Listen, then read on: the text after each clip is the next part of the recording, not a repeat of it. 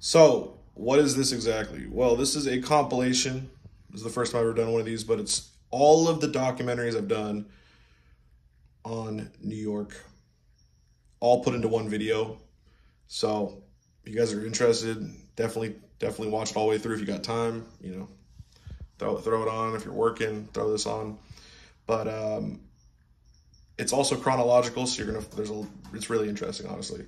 And this is the place that I've done the most cannabis documentaries, on collectively. So in terms of one city.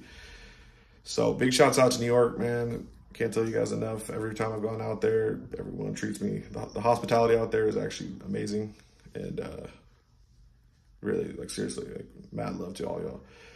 But I want to say too, guys, if you guys have not signed up for the High Design streaming platform, go to www.highdesign.media. We are going to be now, I know these documentaries that I put out could take a long time to make, but we're actually going to be putting out the raw interviews. We're already doing that, actually.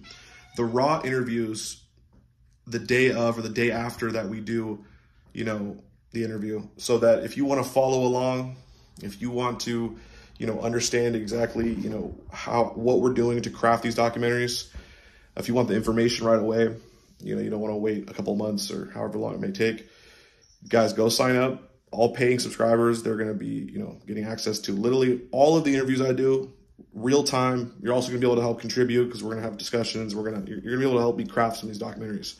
But, the spray pack documentary is coming up, and I know New York, that's another big thing in New York. Definitely go check it out, guys. We've already got interviews up there with Doja Pack, a bunch of other people that are talking about the spray pack stuff. So go check it out, guys. www.highdesign.media. And also, I will say this too. We just released for the very first time, finally, it took a minute, but we released the High Design by LMC streaming platform app on the iOS store. So if you got an iPhone, just search HDX LMC. You could download the app. You could stream, on the go. You could download episodes, a bunch of other stuff. So go check it out, guys. Really appreciate you guys. Anyways, big shouts out to New York. Big shouts out to the East Coast. And I hope you guys enjoy this. Anyways, this is LMC. I'll see y'all later. The trap has changed. The routes have shifted, but almost always the goal stayed the same. And that's to get to the chicken, count up the green, collect the dead presidents, become old friends with Benjamin Franklin, getting the cheddar, the Skrilla, the cabbage. I could go on and on. But making money has always been the incentive for the trap. Moving products to one place from another and making money on marginal difference in cost and wholesale. And what city is absolutely one of the most obsessed with getting to the bag? Well, that of course is the Big Apple, New York City. Now this video is a TTS or a Trap Tree series episode, but it's actually a collaboration between my other series and that of High Design, more specifically High Design History.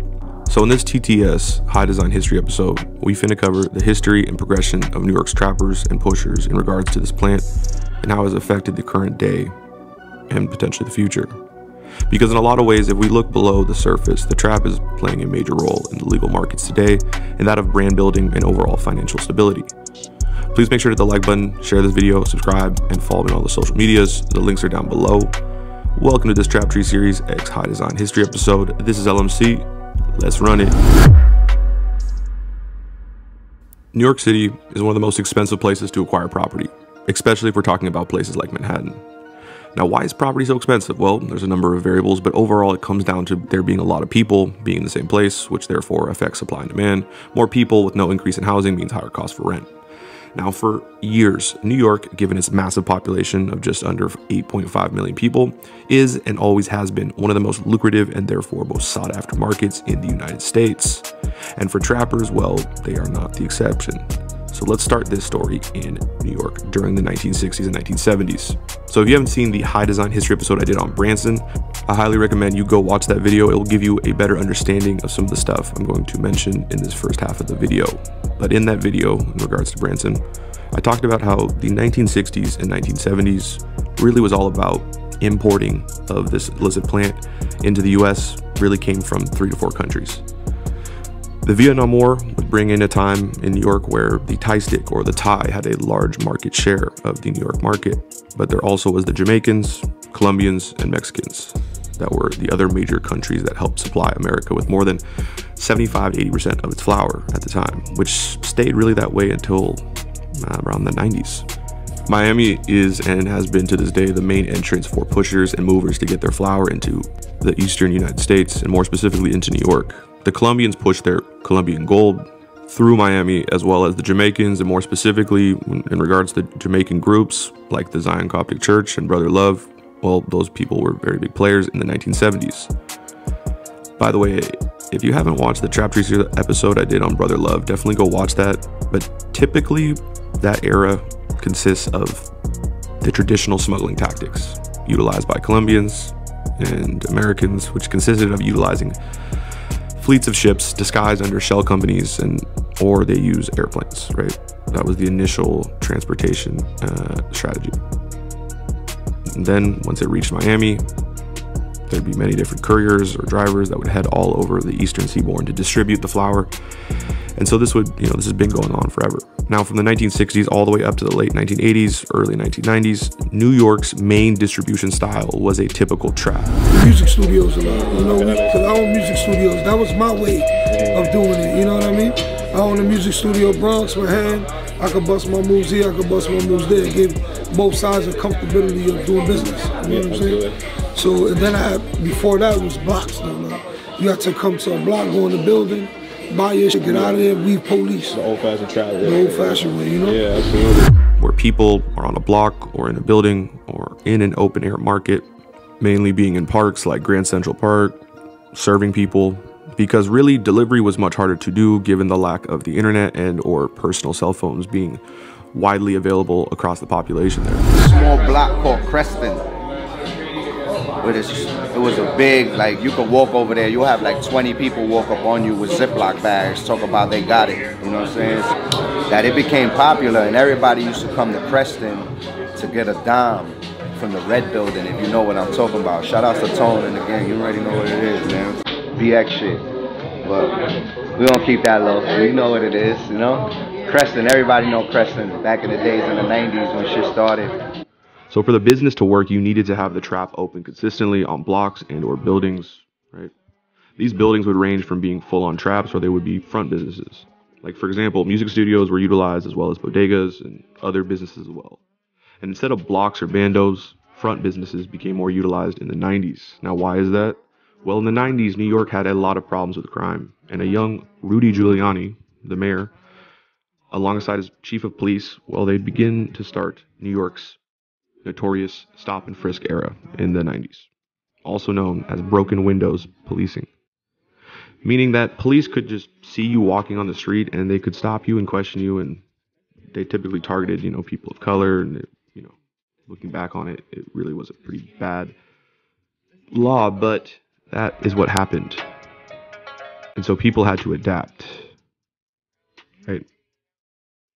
The NYPD were now legally allowed to search and frisk anyone they so choose, meaning that jugging on the block or on the street out in the open was much more risky. So just like they always do, the trappers, the pushers, the movers, they adapted. When it comes to the 1990s, really, Canada started to come into the fray. Canada really started to make its impact on the US markets, with beasters flooding down into the US, as well as many of the seeds. Now, with the rise of the beasters, or the BC Buds, came a shift in transport routes, making New York's St. Regis Mohawk Indian tribe one of the most important players in the East Coast illicit plant trade, given that their reservation was the perfect real estate to move hundreds of thousands of units from Canada into New York, which to this day is still a critical smuggling lane. Now, the end of the 90s in New York was in many ways the start of a more sophisticated, decentralized power distribution networks. With the advent of the internet and more access to personal cell phones, these forced adaptations, as well as technological and societal changes, marks the precursor to the modern era of the trap in New York and in many places around the country. Now, for New York in the early to mid 2000s, we see the rise of the Purple Haze movement, with Crippy coming up the East Coast from Miami to New York. While we also see the very beginning stages of trappers utilizing the mail to receive packs from California and other West Coast markets. Now, while sending packs in the mail was most likely done very, very early on, probably could have been done in the 60s, 70s, 80s. We don't really know. I do believe that sending packs through the mail really spiked and became a modern practice for trappers to utilize the mail starting in the early 2000s, right? Maybe around the mid 2000s, 2004 to 2005. But it really became mainstream during the 2010s with the rise of Silk Road and other dark web marketplaces becoming more known to the general public, as well as the expansion of online internet forums and overall internet use by the general public. In the 2000s in New York, the emergence of delivery services exploded in numbers. While these delivery services can be traced back to the early 1980s, they didn't really become super popular until the early 2000s. In 2005, the famous delivery and distribution group, named after the TV network Cartoon Network, would get rolled up by the feds and they would all catch a charge. Now, if we look at the Cartoon Network organization, it was a system that had multiple layers of protocol to ensure the safety of the entire organization. This is literally a company that would supply 50,000 plus customers, and they had to use, code words and a bunch of other, safety precautions.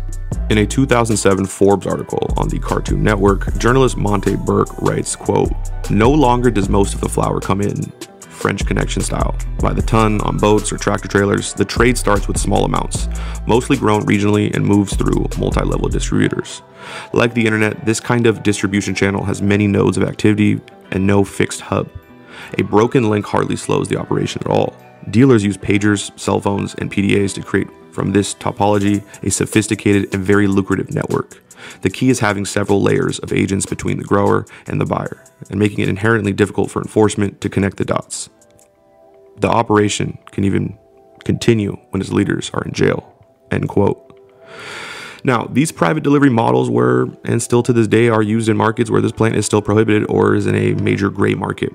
When I personally was working in the medical market in Seattle in 2013, 2015, I worked for delivery services that had a similar model. And then I eventually started my own, where everyone, had a code name. No one really knew everyone by their actual name, besides one or two people that were actually running the call center, the entire, the HQ, right?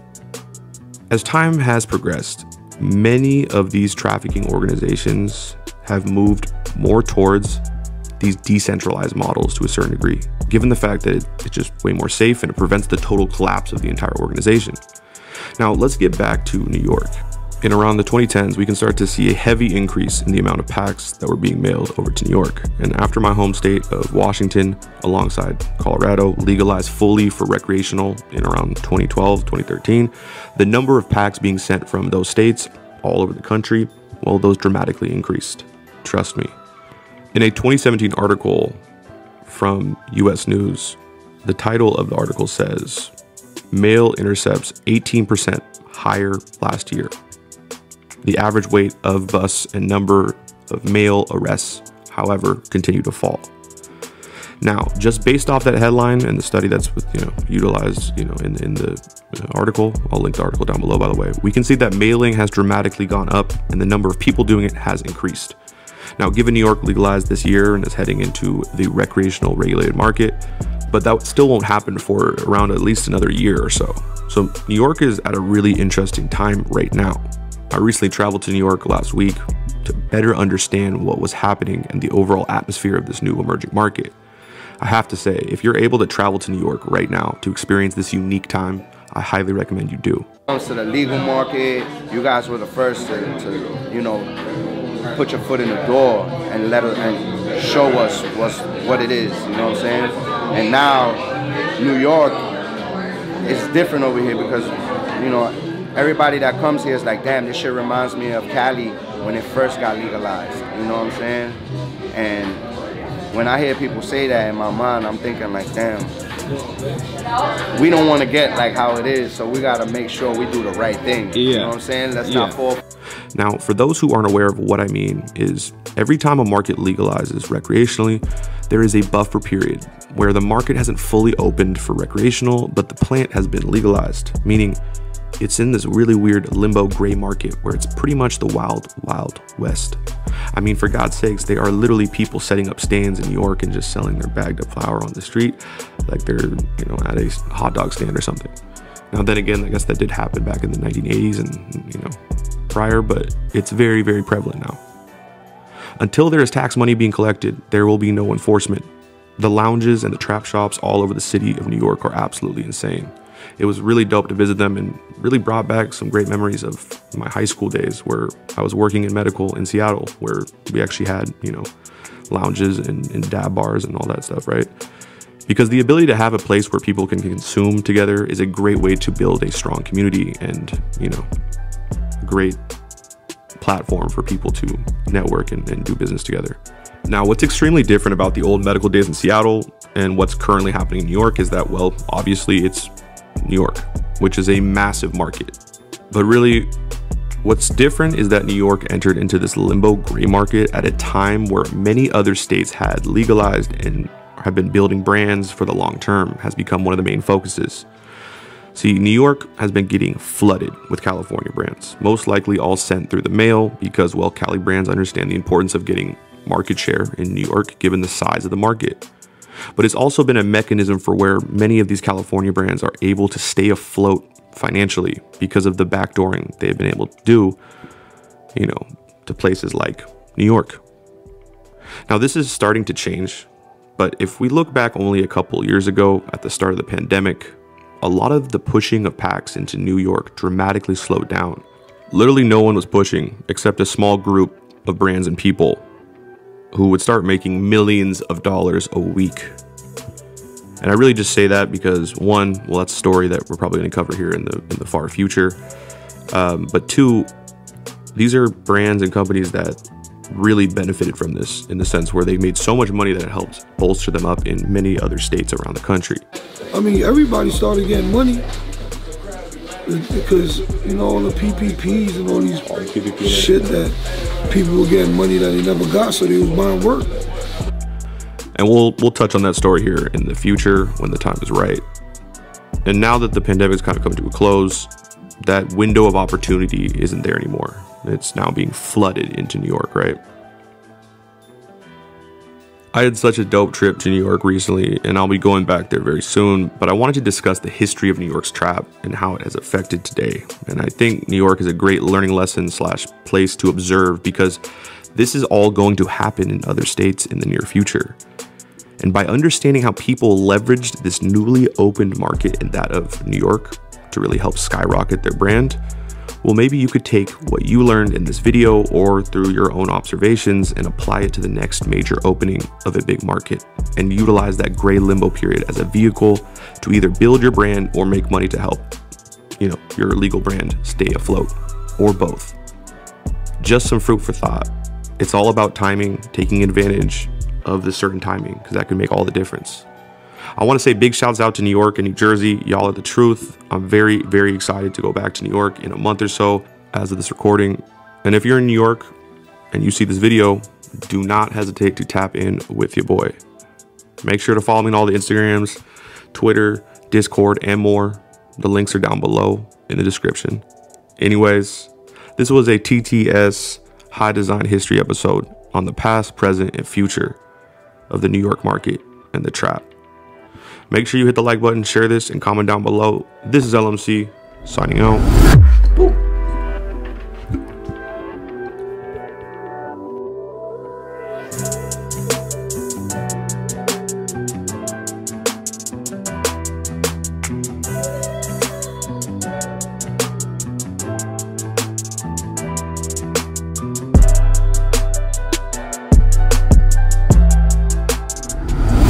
Like New York don't give you give us a chance to do something, we're gonna go crazy. Yeah. You know what I'm saying? 100%. Like, and that's the thing, man. Hustle is different, bro. Hustle is definitely, like I said, we move at a fast pace. New York is always on the go, like always on the go. Like it's no slowing down here, 100%. 24 hours, city of bright lights. And Jay could have not said it any better than that. City that don't sleep, you heard? For real. Money's always revolving here. At all times.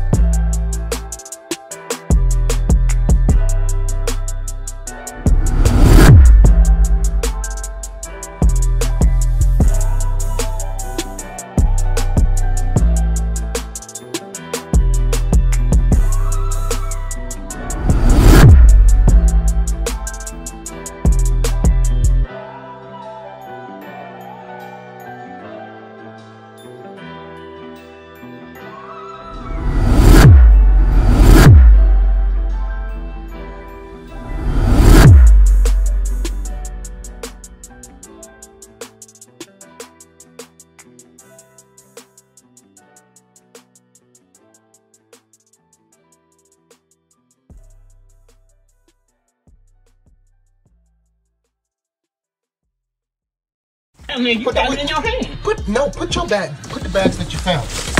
All right, my mom's just found this bud. This bud has to be at least 20 years old. Mom, move your hand. You don't need to spread. Move your hand. Move your hand for me. This bud got to be. Don't put my name in it, period. I'm not putting you. I said mom. They don't know who mom's is. This weed has to be at least 20 years old. We selling it on eBay. You gonna say not to say your name and then say we selling it, mom? Oh, shit. All right, and now this one right here. You know what that bag is right there. This bag has history. This is Biggie Smalls. This is The Locks. This is Cameron. This is Little C's. This is Noriega. Official, 20 years old, and the bud is still in it. And if you don't know what that bag is from one of the East Coast riders of marijuana, Branson, baby. That's an official Branson bag. 6 months ago, I put up a post on my High Design Instagram profile asking which cannabis entrepreneurs I should cover. And I got a lot of different comments on the post, but there's always this one that I remembered. And the comment was saying, quote, Branson from New York. Guy's an East Coast legend. Had to have a membership to get into his building to see him. All New York greats have talked about him in their music, and I mean all of them. Even Burner had a line about him in his music. End quote. Like I said, this comment stuck out to me for sure, but I filed it away in my mind. But recently, given that New York is about to launch their legal cannabis market, I remembered this comment and wanted to really find out more about Branson. Welcome to High Design History. This is LMC. Big shouts out to the East Coast and specifically Jersey and New York. This episode, well, this is for y'all. Please make sure to hit the like button, comment down below, share this video, and make sure to follow me on all the social medias. The links are down below in the description. Welcome to High Design History.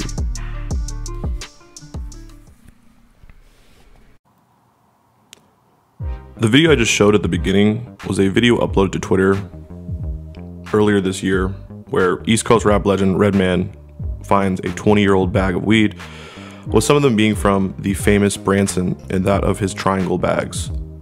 The stories about how hard it was to find quality weed in New York City back in the day are endless. In that era, if you weren't well connected, the high THC chronic strains that West Coast rappers bragged about were damn near mythical. But many of the best buds that did make it to the East Coast back then hit the streets in triangle-shaped baggies associated with the legacy market pioneer, known simply as Branson. While the triangle bag that was found by Redman and his mother was around 20 years old, well, that is literally less than half of the story. To really tell the whole story of Branson correctly, we need to go way back to the 1970s. Branson started his street career as a kid in New York during the 70s, growing up in Harlem. He would make his money and start to learn the game more and more. The 1970s drug trade in New York and around the country is famously interlinked with the Vietnam War. Why? Well, the American soldiers that would come back from Vietnam would bring back drugs like heroin, but they'd also bring back weed, and this weed specifically was called the Thai stick. Now, there's a lot of confusion around what Thai stick is, so let's break it down. Thai stick was the traditional method of layering and binding cannabis buds around a stick of hemp stalk, treating it with hash oil, and wrapping it in fan leaves to cure underground for a month or so. Developed in northeast of Thailand, where the climate is especially generous to growing weed, it was a long and time-consuming process, and when the finished product would come out as kind of like a cigar, it's like a spliff that people would claim burned for hours and got you absolutely stoned. The Thai stick name, well, the confusion comes in because there's also the strain of the weed, which is, also considered like a landrace sativa, which is also just simply referred to as Thai. Some say the Thai stick may come from surfers in Thailand, but that's probably not the case. The tens of thousands of GIs who were either stationed in or spent time roaming the Thailand, countryside seems like a more likely answer where they would end up, finding it. Now, if we look at some of the numbers from the Department of Defense itself, which released these numbers a little after the war, it said that about 50% of GIs in Vietnam smoked marijuana during the war. Whether it was GIs, surfers, maybe even businessmen, or even the CIA smuggling the Thai stick into the US and Europe, the incentive was absolutely clear. What sold for $3 per kilo at the farm in Asan, which is the northeast region of Thailand, easily fetched $4,000 a kilo in any city in America in the early 1970s. It's been said thousands of tons of Thai sticks were shipped out of the country between 1968 and 1972. However it happened, Thai stick made its way to the US either as the proper smoking method or simply as buds that gained widespread devotees for its flavor and overall body high.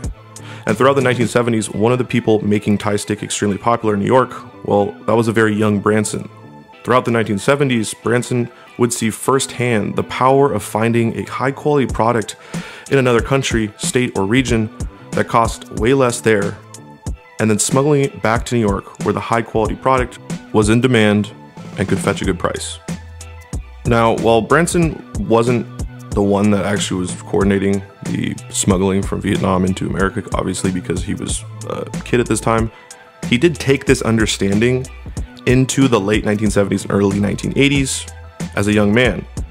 He would start to make trips out west to California, where cannabis and its many varieties and qualities would be in abundance. Branson and his associates would begin to bring high-quality cannabis and new types of strains back to New York. I think Branson was definitely one of the few people during this time to really look more at California than any other countries or states. According to the New York Times article from 1985, quote, during the 1980s, growers in the United States had become the fourth largest supplier of marijuana on the streets in America, after Colombia, Mexico, and Jamaica. Now, in regards to New York's cannabis market during the 1980s, Jamaican weed was popular, and strains like the Acapulco Gold from Mexico were also really popular. And then strains like the Haze and later on the Sour Diesel would become the staple of New York's cannabis consumers, what they smoked. But this is where Branson really started to make a name for himself.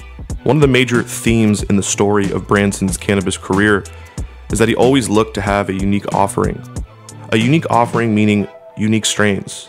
See, what's really important to understand about the cannabis market in New York throughout the 20th century is that there weren't that many different options when it came to types of weed, and the way those types of weed were identified was also pretty broad. From the 1970s to the 1980s, the dominant types of weed were known in the streets as mainly from the place that it came from, right? The landrace, i.e. Thailand and Jamaica, otherwise known as the Thai or Jamaican.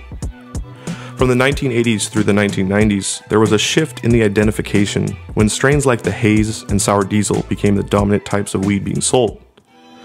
But now, like I said earlier, this homogeneous domination of only a couple strains in New York played to Branson's favor. Because Branson would be going over to California and bringing back a variety of different strains, he would start to become known individually as one of the few people that had a unique selection of flavors. You could even say he had an exotic selection of strains. He had many different types of exotic strains in a city that had very few options.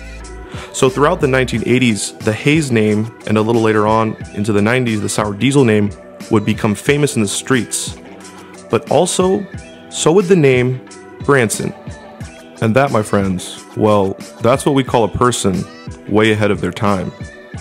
Before cannabis legalization, the first type of brands were strains, or strands. Now, I've talked about this in countless other videos I've done, that in today's industry, the most valuable thing is brand equity, and within that being brand loyalty. And one major component to brand loyalty is having customers wanting to try any strain that brand is selling. You want customers to be loyal to your brand and not a specific strain. Now, in the mid to late 1980s, Branson made another move that helped separate himself from the pack, which was his implementation of these unique triangle-shaped bags. He would come across a bag supplier that allowed him to order a customized bag that was shaped in a triangle. This made it so it was undeniably identifiable that it was weed coming from Branson. And this is why I say Branson was absolutely ahead of his time. People were loyal to Branson, not specific strains. and he had unique packaging that gave him more brand identity. Now, just like any market over time, in the 1990s, the overall drug market changed. Whether it's Nancy Reagan's Just Say No campaign in the late 80s, or Stop and Frisk in New York during the 1990s, and overall the launching of the war on drugs, the illegal drug trade changed, including cannabis. So Branson, like he has always, adapted. He made connections in the entertainment industry and actually managed Devontae Swing, who was a member of the famous R&B group Jodeci, as well as some other rappers over a time period.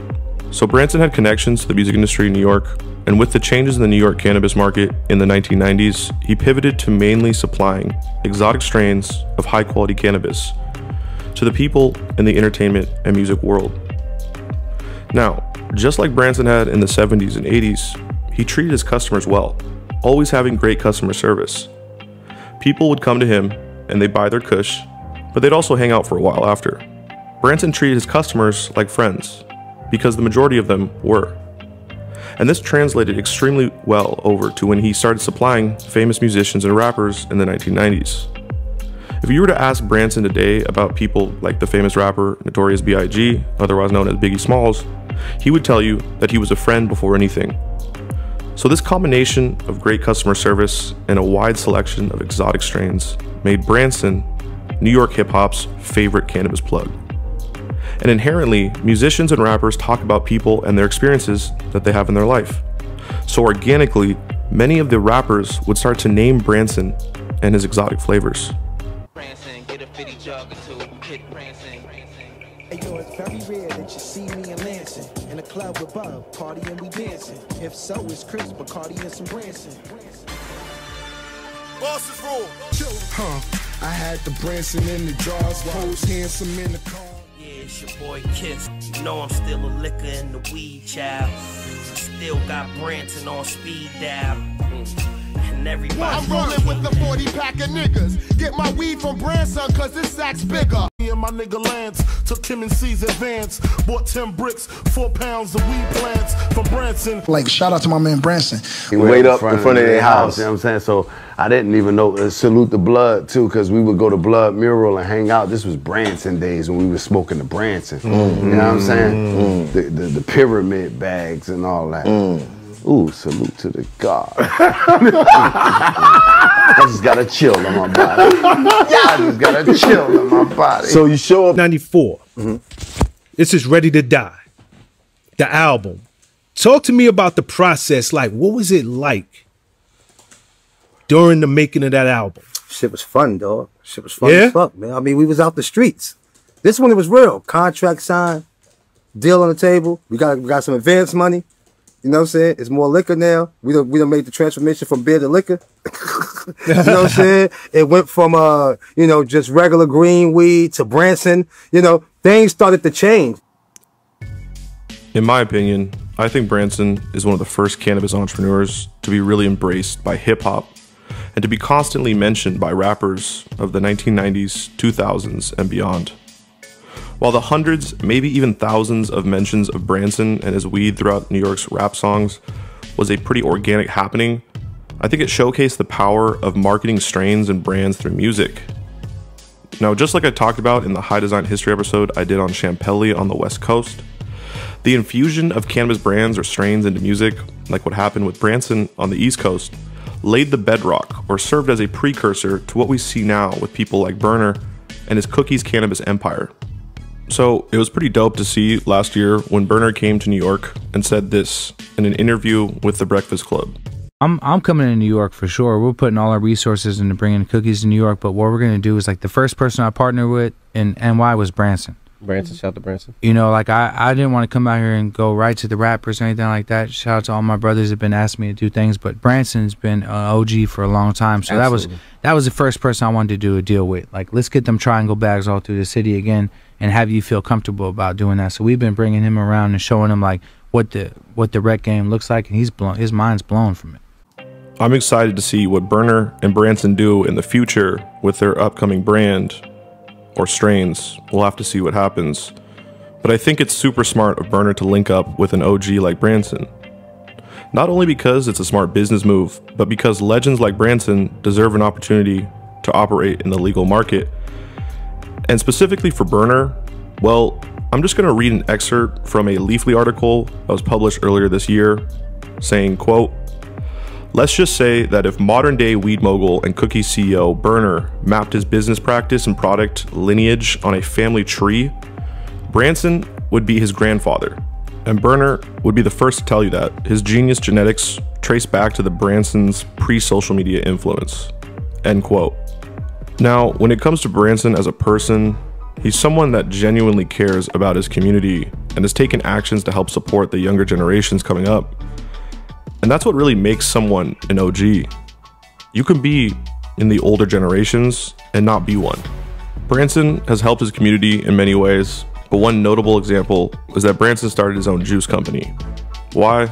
Because Branson has seen over the years how the options for food and drinks have become more and more poisonous, processed, unhealthy foods and drinks.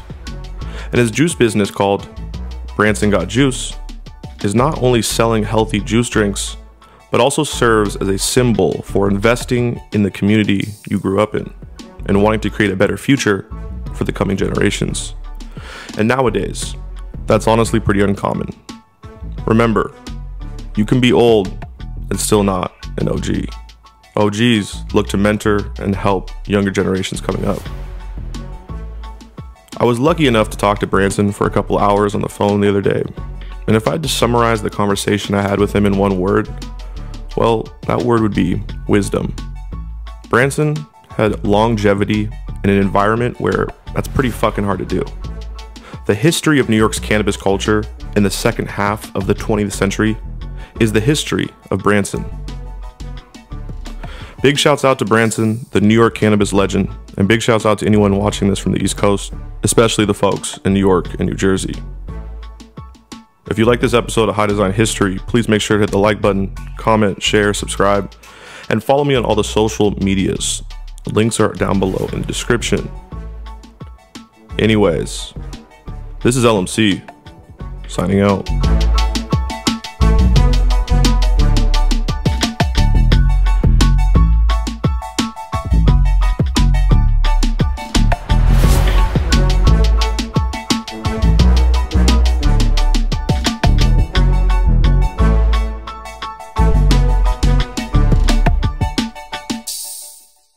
It was just out in the open. It was almost an open market. Maybe I would have got killed if I kept the business.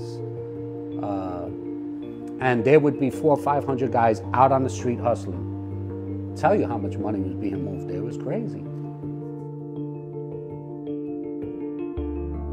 Well, my name is Kevin, known as White Boy Kevin. I grew up in a Dominican neighborhood uptown in Washington Heights. It used to be all Irish and Jewish neighborhood, but my family was the only one that didn't leave.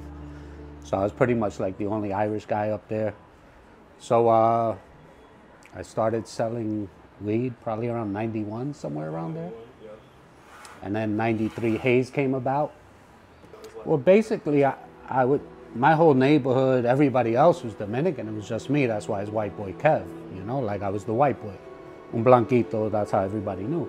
My wife is Dominican, my kids are half Dominican, all my friends are Dominican, you know, like, and then I would say about, there was some Dominican families, but I would say around like 83, somewhere around there, that's when like an influx came in. So within a few years, it just became a predominantly Dominican neighborhood.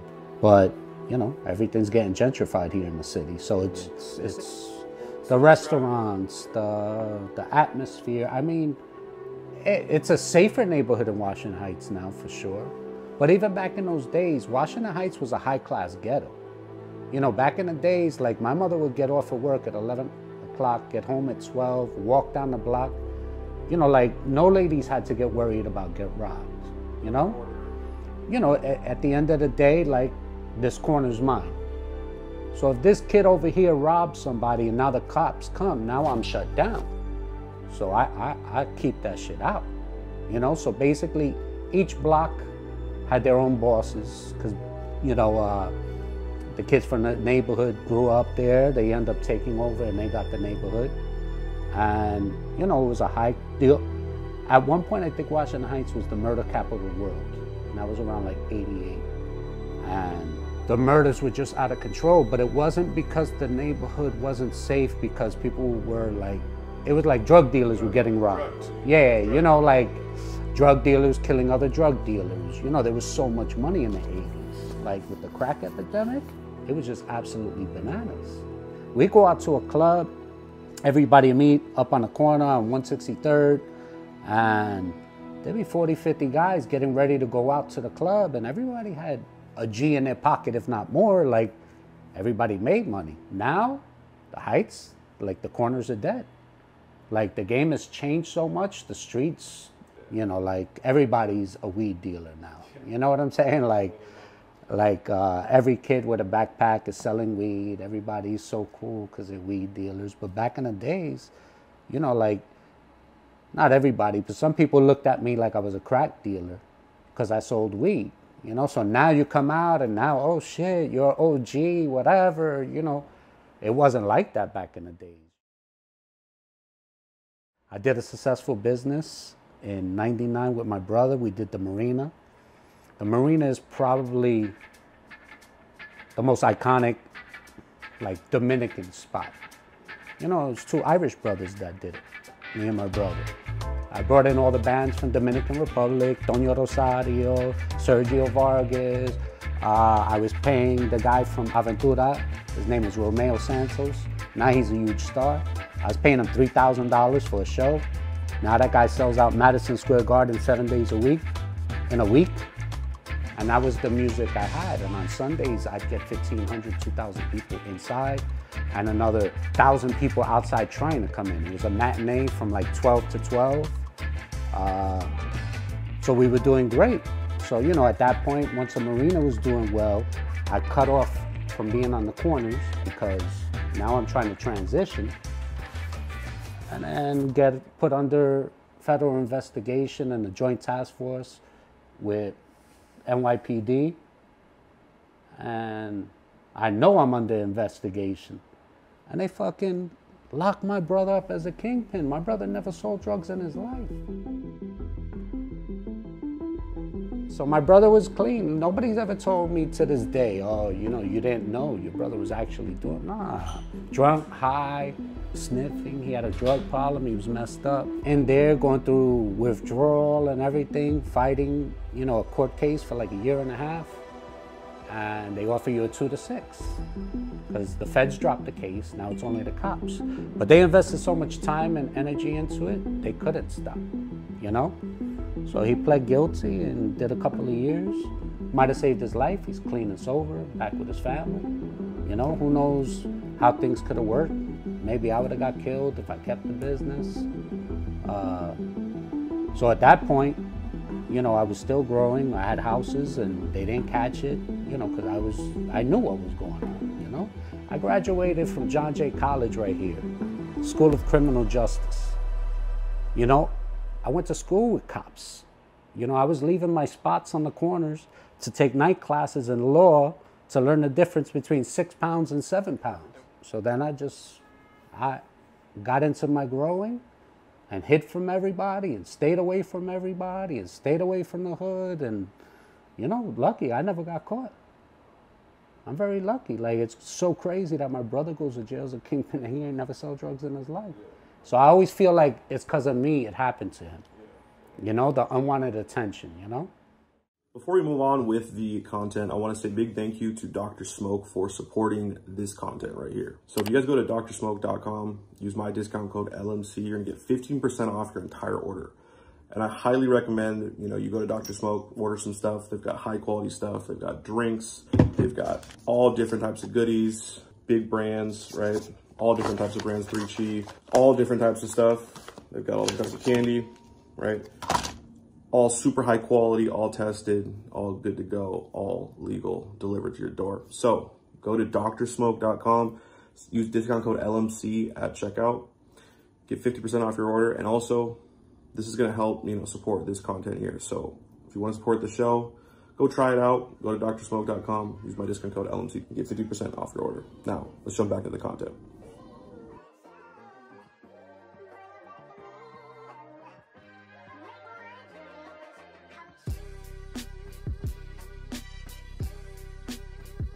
Well, Washington Heights was the money capital of New York. You know, that's how haze spread everywhere, because all the guys that were coming in to buy their coke and heroin while they're waiting for the money to count, while they're getting a brick or whatever they're doing, now they're waiting around, start smoking weed, take it back. Yo, what is that? Yo, bring back that New York weed. And that's how, like Boston, because we're the pipeline. If you come across, if you're coming from Florida or Massachusetts, you're coming through I-95 and it's right across that bridge. So for everybody coming from Jersey, Connecticut, anywhere, Washington Heights was the quickest way to the city and the quickest way out. So in Washington Heights, every block was a spot. Coke, heroin, crack, weed, everything, every single block. It was it was crazy. You would drive down the street and there would be 400 or 500 guys out on the street hustling. It was just out in the open. It was almost an open market. Every block was like that. That block over there was called Vietnam. You know, like certain blocks were worse than others, but that was one of the most legendary blocks. From corner to corner, I mean, you know, I can't tell you how much money was being moved there. It was crazy. So that's why the hustlers, you know, everybody those 500 guys that are out there selling, they're buying and smoking weed themselves. Plus you got the people from out of state. You have guys doing weed spots doing $50,000, $60,000, $70,000 in a day. And I had 3 corners in the Heights. What is the baseline of that? And that's what it was. It was just, it's where all the money was. Well, back in I would say 91. For haze, it was generally $6,500. So that's why I would go down to Florida and it was $4,000. So you bring it up, you buy a 10-pack, that's $25,000. Plus me, I had corners. So I had a corner on my mother's block, 164th. Then I was on 173rd in Audubon and 183rd in Audubon. So each spot was generating money, and I had partners on different blocks. I had partners with the Arabs and Ed Vic, and then 173rd was with Stead and Mikey brothers, and then 183rd was up there with Fruity. So I would go to Florida, pick up the work, drive it up, a white guy driving, you know, with his girlfriend, with a 10, 20 pack in the car. Not that suspicious, you know? But being white in the Heights was horrible.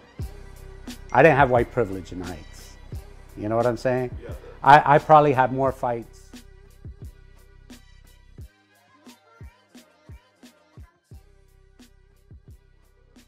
You know, like my father told me I was different. It was like, so you're gonna get picked on, you know? Either you fight or you don't. You know, pick a way. Can't do either one. So I did a lot of fighting. My older brother had a shorter, hotter temper. Because my father told me, once you let somebody get over on you, they're gonna keep on, and the word spreads, you know? Like, so if you let one person steal from you, one person rob from you, they're gonna come get you. You know, like everybody's gonna come. Like, I'm willing to fight. Like my father taught me when I was young. It was like, never get into a fight with somebody that's willing to do more to you than you are to them. What are you talking about? Well, you know, fight this guy. He's willing to pull out a gun and kill you. Are you willing to do that to him? I'm not killing nobody. You know, like, unless they're trying to kill me, I don't have a gun. I've never had a gun. You know, I've never shot nobody. I've had a lot of friends get killed. My best friend got killed when I was 16. There was a contract out on me, him, and another friend of ours, Koa. They finally solved the murder like 20-something years ago. So, you know, I'm 16. I'm just a little kid, you know, and he got killed, and I saw what happened to his family, and, you know, like, saw that side of it, you know, like, so for me to want to do that to another person's family, like, it's got to be because I have no choice. So I was lucky that I never had that situation. Yeah, definitely. I've never been robbed. I never went to jail. I got locked up with like a couple of plants once, like misdemeanor, a half a pound another time. But I got, you know, so over 30 years, 33 years, never got locked up, didn't kill anybody, never snitched. Still have all those friends that I named. Well, Koa instead, and my boy Will. Like there was about 12 guys in the Heights that were killed, you know, by another guy, and he got locked up for it. But everybody that was selling haze, you know, like most of them aren't around anymore. Well, haze started for me in '93. I don't know who was the first person with it. I don't really know of anybody being ahead of me, but I'm sure somebody is, because I mean, I got it from my boy Royce, who I haven't been in touch with in years. And I try to get in touch with him because I want to find out who else did he sell to, you know, so I could find out who else was in that early. So it was '93. By '94, I was going down there. I'm not sure what year they started doing it down there, but you know, obviously. But it was, I'll tell you the truth, it was like, if it started in '93, by '94, if you had a weed spot, if you didn't have haze, it didn't matter. It just took over, but there wasn't enough.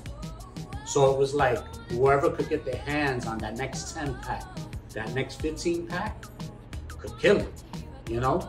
So that's what everybody was competing for, to get to Florida, get those packs, bring it up. Back in those days, we'd have summer droughts up here. Oh, man. You talking, you know, the numbers went up to 7,500, and, you know, people would be closed down for weeks, months. You know, like those were great times. And I always kept my money in weed. And I would say, why'd he run out of weed? Why didn't he just buy more? I didn't understand it. You know, it wasn't around, especially in those summer droughts. So when summers were coming, you know, I kept all my money in weed. And then once you find out that things are slowing down, you start to get those calls. Hey, what's up? Do you have anything? And you know, this guy's always on. He's out. Oh, I got another call. That's it. No more selling pounds. No more selling ounces. So dimes and 20s. In the summertime, 0.3 was a dime. 0.6 would be a 20. Yeah, that was good times. And when it first came out, like, we called it the stuck. Because, you know, we'd all be chilling in the car, smoking, hanging out, listening to music, talking, joking, and then all of a sudden, everybody just stood quiet. So that's why we called it the stuck. Yo, he's stuck. So the name changed for different people. But I mean, I just thought the smoke was the best, the taste, I don't know. It was just, everybody felt the same up here. And I know a lot of people have never even tried haze. But here in New York, haze was king. Like, and then sour came along, and, you know, slowly sour started to, you know, like, come in. So then sour took over. But now there's like 2,000 strains. I think, like, you know, if you would have asked me the 3 most legendary, because I'm not up on the Skittles and those things. Yeah, that's a new era. That's a but, you know, to me, it was haze. It was my boy TK with the OG Kush. And then it was the sour diesel. Those were the 3. But Kush really wasn't effective in the Heights, like sour and haze. Kush didn't really make it like it did in California, right? Yes, I would say Kush is much more of that. That's the West Coast thing. But New Yorkers, at one point, it was just haze for 10 years. Yeah, until monopoly, sour came. And then it was, you know, sour slowly crept in, and then sour, you know, like, got an equal footing, maybe even more for some people. Yeah. But those are the 2 most New York favored strains as far as I'm concerned. Why do you think that? The streets told us. Yeah. Because at the time I got haze, I had Northern Lights, or I had bubblegum, or I had Afghani. Yeah. And I'm selling 10,000 in this and 1,000 here. So the streets is telling you. The market's telling you. The streets are telling you. The streets telling me, and that's what I thought. Bread and it spreads. You know, a lot of my friends that were doing other type of games, I got them into growing. I was like, dude, I had friends that got 44 years, 20-something years. I'm like, you could sell weed. You know, maybe it's not the same money, but you sleep well. I've slept well my whole life because of what I do. Maybe not the problems I had when I lost the business, or having the cops, you know, and have these guys. It's not like hating. you're selling fent, bro. Like it's like. But I was treated like that, like you that. were. That's the you know. part, yeah. So, you know, I got a lot of people out of it, and you know, Dominicans are very crafty, and you know, like these guys turned apartments, and you know, they would take an apartment like this, and this is 30 lights. They'd steal the electric, you know, like they trap shit, bro. That's so now, not just the haze from Florida's coming up. There's 100 Dominicans growing. So now these Dominicans aren't doing 4 lighters. Dominicans go big. So yeah, I think at some point it got oversaturated with bad haze. Guys not growing because, you know, like a grower, not somebody that's growing weed, because it's different. Like my first years, it was a business. Yeah. But when I lost my business and I was broke and I had to borrow money to get back in and couldn't afford because the numbers dropped so much to pay somebody else to sit there, I had to go do it myself. And it's the happiest time I have, other than my daughters and my family. Like every day I'm in my garden, you know, I smoke, I chill, you know, you see growth, you know, you become connected. You know, I have friends that have places and they're like, oh, I went by and everything's messed up. I was like, I have no AC. I was like, but then one day, that was like 5 days. So I was like, you haven't been in a place in 5 days? I go every day.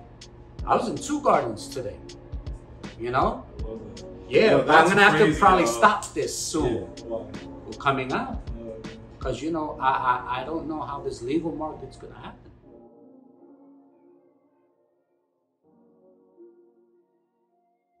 They make things so complicated. I don't even know if they know what they're doing yet. You know, like, how much is it gonna be? What are the license costs? Who are they gonna let have it? You know, like, and everybody I know that's in corporate, like my friend, Joe, he's Freedom Time, he's running his farm, he's doing really good. He's making more money than me, but I'm a lot happier than he is. You know, so do I wanna go there? I speak to other legacy guys. I get to go out now and get to meet all these guys, and they're not happy, you know, like, so I want to do something for myself. So give me a micro license, something small that I can easily handle just by myself. Let me grow my own, sell my own. You can test it, take whatever taxes you want, I'm good. Absolutely. But let me get it. Like, I think right now, you know, right now in the next like 2 or 3 months, I gotta make a decision because I'm about to go back under. You know, like if I don't have the opportunities or anything, now I'm coming out and telling everybody what I'm doing. You know, I gotta worry about the stick-up kids now. You know, every interview, everything I do, every picture that exposes me is everything the opposite of everything I've done for the last 30-something years. I can't stop. What else am I doing? What else am I gonna do? Here's what I'm doing. So either let me in or I'm gonna have to compete with you. And at least in the beginning, I'm better. By the time they get their things together, hopefully I retire. Have you been looking to it at all? Because like really, I think New York is trying to do everything in their power to a certain degree, not to end up like California, and they've done a couple of things that are smart to avoid that. But I think it sounds great, but I don't really see it. It's just like everything else. There was a hardware store every other block in my neighborhood. Right? But now you got Home Depot. Those hardware stores are gone, right? It's the same thing. Before you had thousands of families making money. Now it's gonna be a few hundred making everything. So instead, if you give a lot more micro licenses, give all of us legacy. We know who we are. I can point them out. They can point me out. We can filter it out. They should have us figure this shit out. Say who? Give us micro license, give us small licenses, nothing big. I'm willing to pay taxes. I'm willing to do everything to do it right. My plan is clean, I make sure of that. I'm willing, but how much do I need to have political favors involved? Because that ain't gonna happen for me, especially after all these things that go on, you know? So I just don't trust and I'm scared, you know, like to trust. You know, now I'm exposing myself. I expose my family.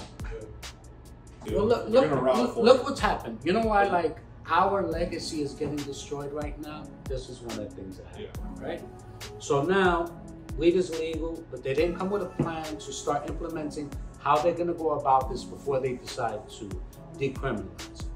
So now what you have is all these smoke shops, like in my neighborhood, that were just for sandwiches and sodas and crack bags. They're all jigging. They're all selling weed. Nah, they're not weed. They just they don't care, because if they're not gonna get in trouble. So the guy on the corner is losing his money because the smoke shop that's selling it.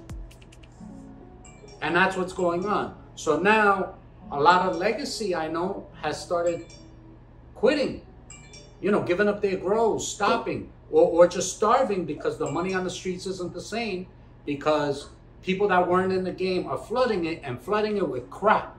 Y'all better stop smoking shit in those smoke shops uptown. You don't know what's in there. And where's that coming from? It's a lot of shitty weed from Michigan, I hear. The culture, the fabric, you know, it's just like Washington Heights is not a Dominican neighborhood like it used to be. Hell's Kitchen is gone.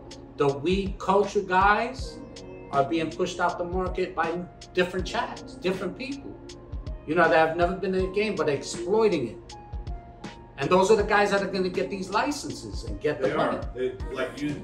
And that pisses me off. 100%. Let's look 5 years down the line and see who's on the board of all these companies. Exactly. I'm not going to be surprised if it's some former politicians or family. Yeah, so I can't say that these politicians are not going to do the right thing or don't want to do, but if politics are run by money, and the people that are given the most money are the ones that get the phone calls picked up for, you know? So what happens? They get to twist the story and make them, you know, because like people say, oh, you got to be careful about the illegal weed. Everybody's here that I know, growers, and my weed is a hell of a lot safer than any of that shit you're going to see out here. Because these people here, they have passion.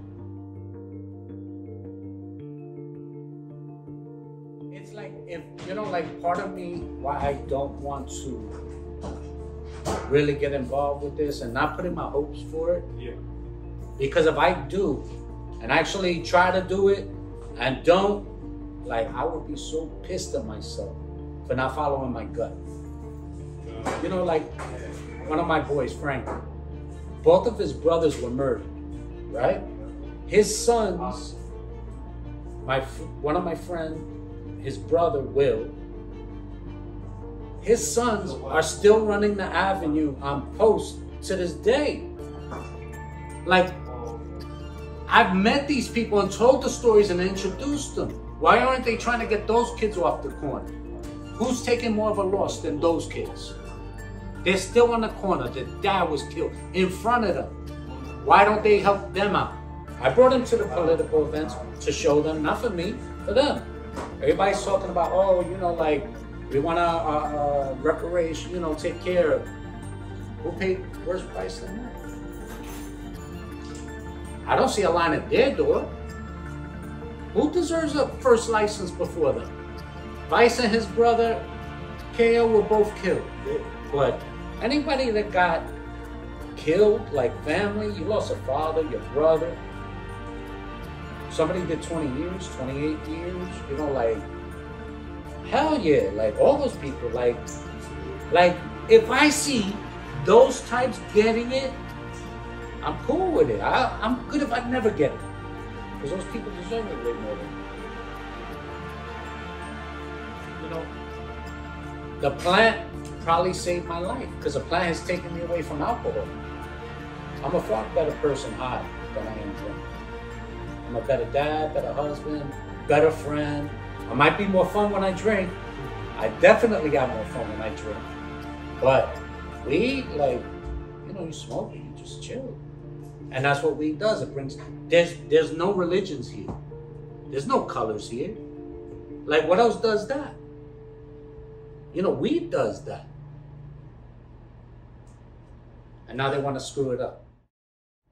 What would happen if you did get that license? Would you Bro, the best wholesale fucking that? weed Yeah. anybody's ever seen. My people's already doing it. So I want to thank White Boy Kev for taking the time to do a little interview with me. I think he really brought a lot of insight, for me to understand, kind of the history of Washington Heights, New York, a lot of the changes that have happened in the last 30 years. It's been fascinating stuff to, learn. And, this is an interview I did with him almost, beginning of this year. So it's been a while, since, we originally shot this. But big shouts out to the OG. It's definitely a legend. Definitely a wise dude. And I really appreciated, spending that time with him. And also, guys, if you guys are looking to, potentially join the team, if you guys have been watching what I've been doing, if you've been, I got a number of different new projects I'm working on, as well as still working on the LMC channel. But if you want to be a part of that, if you want to potentially join the team, I would love for you guys to send a resume, email it, prefer. That's the best way probably to get a hold of me ever, really, is to email. Right, and that's, you can email me at highdesignbusiness@gmail.com.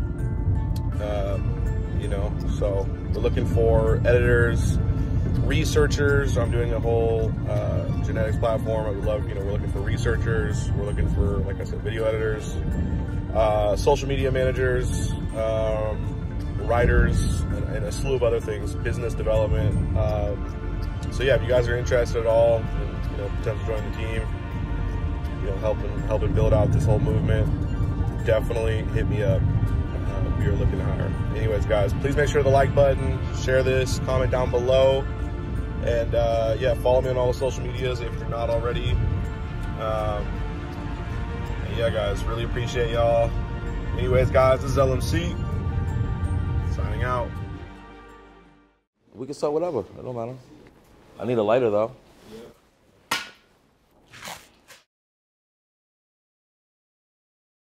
It was a vision I had 20 years ago to do everything I've already done.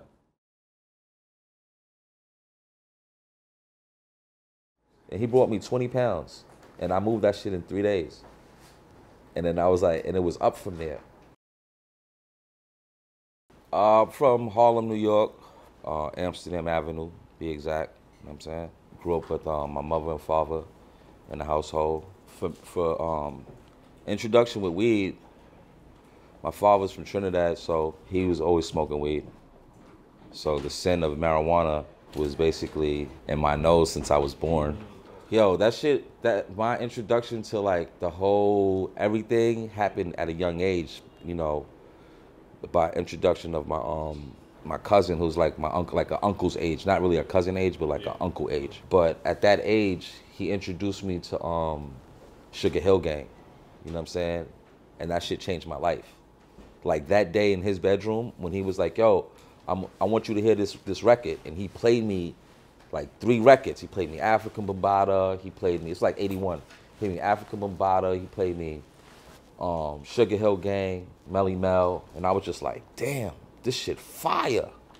And breakdancing was a thing, you know what I'm saying? This is like in a historical neighborhood nowadays, like 183rd in the Bronx, Grand Avenue, over there in Jerome.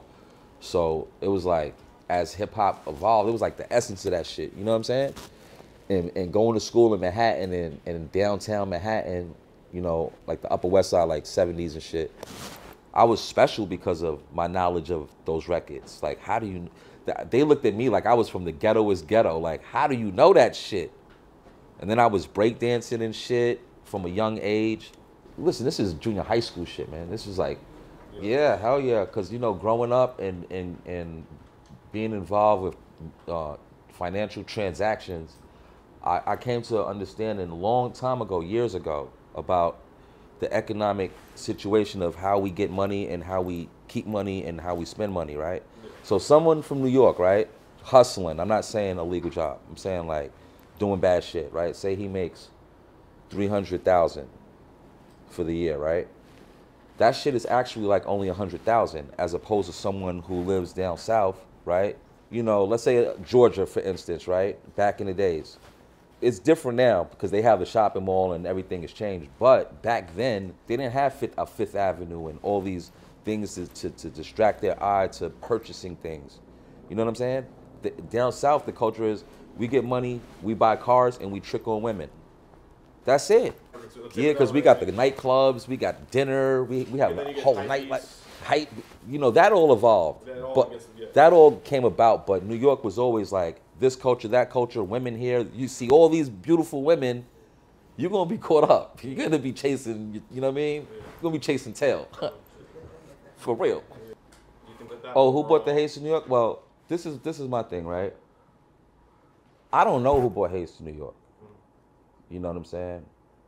Like, my contribution to the haze game, right, is this. Prior to me coming into the haze game, that game was ran at that time by Dominicans and the Latin community. Like, you might be Puerto Rican, I don't know, but you might, you know what I mean? Because you speak Spanish, you have a better shot of getting plugged in with some haze or some drugs than if you just Black American, especially with drugs.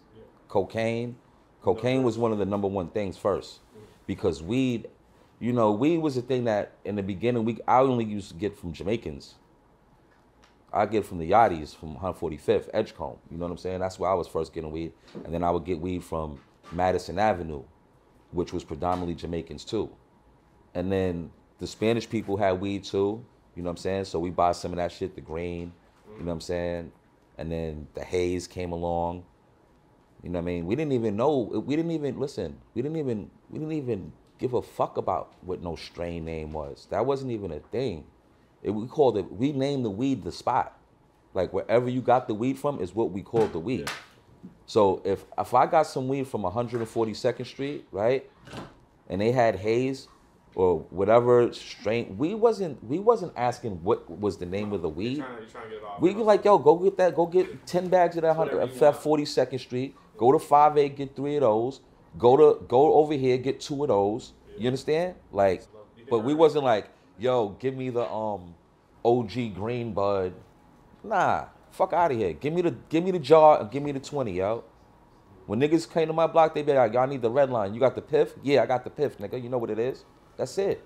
It wasn't no haze. That's why we came up with that's why the name Piff came into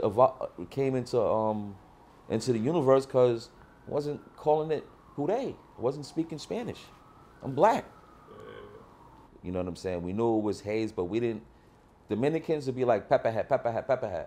And we call it pepperhead, not knowing that they mispronouncing purple haze. Nah, real shit. We don't even care. I'll be honest with you. We didn't even care what the fuck that shit was. All we knew is that shit looked like a caterpillar in a bag, and a .3 something so small would have the 4 or 5 of us like this, like, yo, get it, roll another one. You know what I'm saying? Like, listen, I'm gonna keep it real. Listen, man, the era that we're talking about is the war on drugs. Listen, man, being targeted on the war on drugs, you can't imagine what that feel like unless you're targeted, unless you're Black or Latino. You dig what I'm saying? You're not gonna understand what that is, because you can't imagine what it is to feel like to know that you're targeted, right? And you still got to go outside and get your money, but you know that you're under binocular. And I'm not speaking in just saying it. I'm speaking it literally. I'm not saying figuratively. I'm saying literally. You know what I'm saying? So, you know, it was dangerous times. Yeah. It was dangerous times, and we had to adjust. We was already risking our lives selling hard drugs. Most of the people in the time when we transitioned in 2000, even the Dominicans, were straying away from hard drugs, from going to prison, because everyone wanted to be outside. Nobody wanted to go to jail forever. And we all was in the 90s doing mad shit, and we all caught felonies. So it's like, what are we gonna do? Catch another felony? Go away forever? Shit is looking too good out here right now. Hold up, what's the other alternatives? Oh, weed? Exotic? You know? Because guess what? Weed is not evil, but going to jail is, because now you're in jail dealing with all other types of shit. You know, you're in jail with people who done kill people and people who done did all types of shit, and you're in there sitting in there for some weed. It's crazy. It's like 72% of everyone is all non-violent drug offenders. So like back in the days, you know, shit was getting hot, and one of my peoples had caught a case, and I was like, I had got a federal lawyer to just like not have any involvement with that shit. Like, you know what I mean? And when I met up with my Fed lawyer, I didn't have no Fed case. I just was protecting myself and got a federal lawyer because these niggas had some Fed case. And I'm like, nope, I'm already on the right path. I'm doing other shit. I'm not even involved with that. And I really wasn't. That was no cap. I really had made a dedication to myself that I wasn't gonna be involved with anything that was gonna put me in a big house. What I mean by that was like, even fraternizing. My fraternizing, I deaded that too. I deaded everything and then walked a whole nother path of cannabis, you know? Because I made an oath to myself, like, I'm just gonna fuck with weed, that's it. If I'm gonna do anything, it's just gonna be that. Because I really fuck with weed. I really love it. Like, I really had a passion for it. I used to read the weed cannabis Bibles. Yeah. I used to be fucking with the growers upstate New York. This is from day one. Day one, from 1990, I was involved with the growers. I was up in Ithaca, New York, you know, trading growers coke for weed. They all were getting high. So I'd take all their weed, trade them coke. You know what I'm saying? An ounce of coke was $2,500 back then. So I'm getting like, you know what I mean? A pound of weed for an ounce of coke. Ounce of coke was like $500. You feel me? So I get a pound for $500. Yeah. You feel me? So my perspectives on weed had changed from a young age. So by the time I got to New York, you know, and I was dissecting the weed, I'm like, yo, only way I would buy weed from someone in New York is if it looked more fire than some shit from upstate. Back then it was fire because it was exotic. It was kind bud and all this other shit that... We were smoking chocolate brown weed in New York. We were smoking Reds with Guinness Stout on it and shit like that. Like, that's what we were smoking in New York. You dig? And then the weed from upstate was really considered exotic in New York. It was like, oh, you go to the spot, I'm like, yo, look at this shit they got, bubble gum and all this. I was smoking bubble gum in 9-3. So I'm gonna speed this story up. So check it out, right? So in 2000, you know what I mean, I started dabbling with the haze, right? And I was making you know what I mean, I was moving a little bit of haze, a little bit. And then I figured it out. My man was like, yo, why don't you be like, you know, Rich Port of Harlem with the haze? I'm like, what? He was like, you fuck with that? I'm like, hell yeah. And he brought me 20 pounds. And I moved that shit in 3 days. And then I was like, and it was up from there. And yeah, that was some weird noises right there. That shit threw me off. I ain't ready right now, like.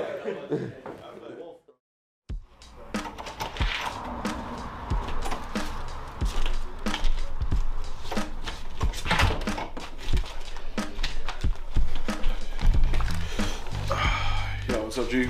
Yo, you got the plug? You pick up? Yeah, I did. Can we see it? Yeah, I don't know, man. This is getting pretty out of hand, bro. This is pretty... Fuck, dude, there's roaches in there. I know, dude. I know. What are we gonna do? Bro, I don't know. Whoa, have you heard of LMC? What are you talking about? Dr. Smoke.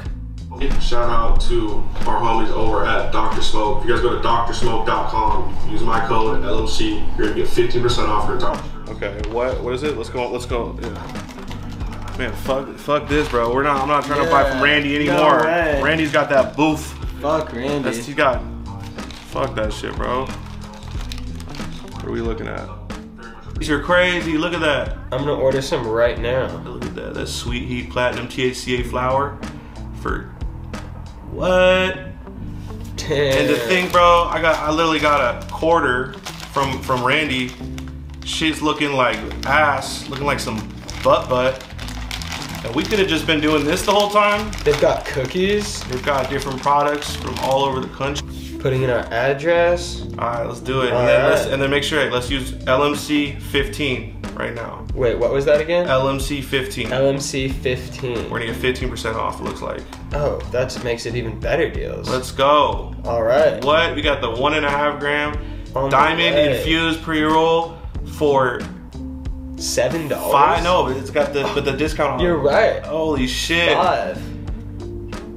Man. They got disposables. They got edibles. That's crazy. They've got hundreds of products, looks like. And really, what Randy had, Randy had that boof pack, that butt, and it was that's all he had. We're never gonna talk to Randy again. Yeah, fuck Randy, bro. Blocking Randy right now. And shout out to Dr. Smoke. Block. Hey guys, really appreciate you guys for supporting me, for watching the content. I hope you guys enjoy it. And like I said, you know, throughout the last, you know, year pretty much, this Dr. Smoke has been one of the absolute main reasons why we've been able to up the production quality, up the amount of videos, you know, be able to actually bring people on the team. And, you know, by going over to drsmoke.com using my discount code LMC15, you're gonna get 15% off your entire order. But really, it helps, you know, one, you're getting some quality products, you know, and two, you're gonna be help supporting the channel. But really appreciate you all. Thanks again for rocking with me. Big shouts out to Dr. Smoke. Now let's jump back into the content. I was like, because I already sold a lot of drugs in my time. So me doing business management with the drugs, I was already super knee deep in the game. You know what I mean? I done been to jails a bunch of times. You know what I mean? I done beat cases. I done had old, young working for me. I done been out of town everywhere with real niggas. You know what I'm saying? So it was easy for me. I was like, oh, this is easy. Like, this is a walk in the park. And I could market this shit to it was so crazy. I'd be on my block going like this, like, smoke, smoke, smoke. I'll do it to the detective, to the D's.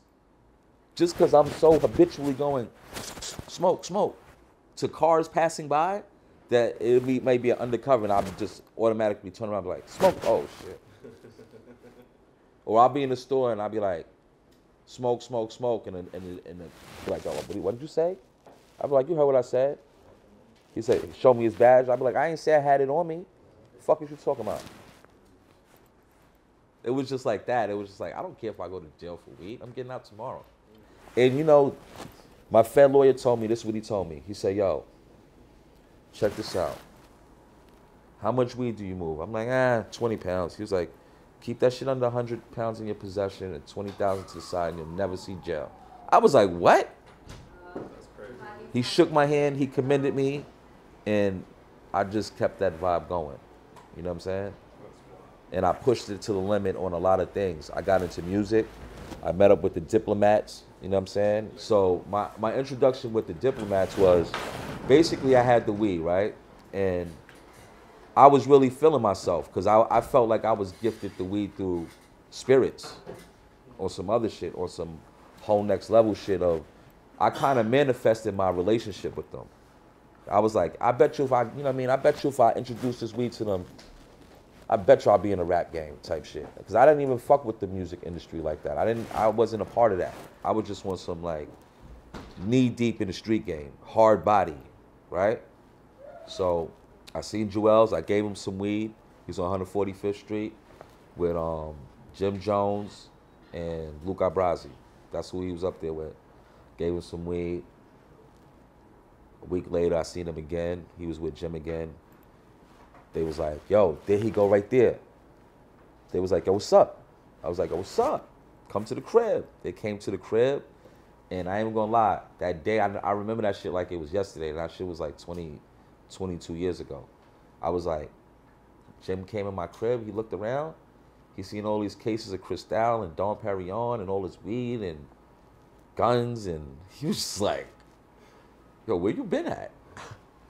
I was like, I've been on the main, getting money, been getting to it. He was like, this is my first time meeting him though. They already had a run, but this is like right before Diplomats. This is before Diplomats. This is like them negotiating the deal for Rockefeller, right?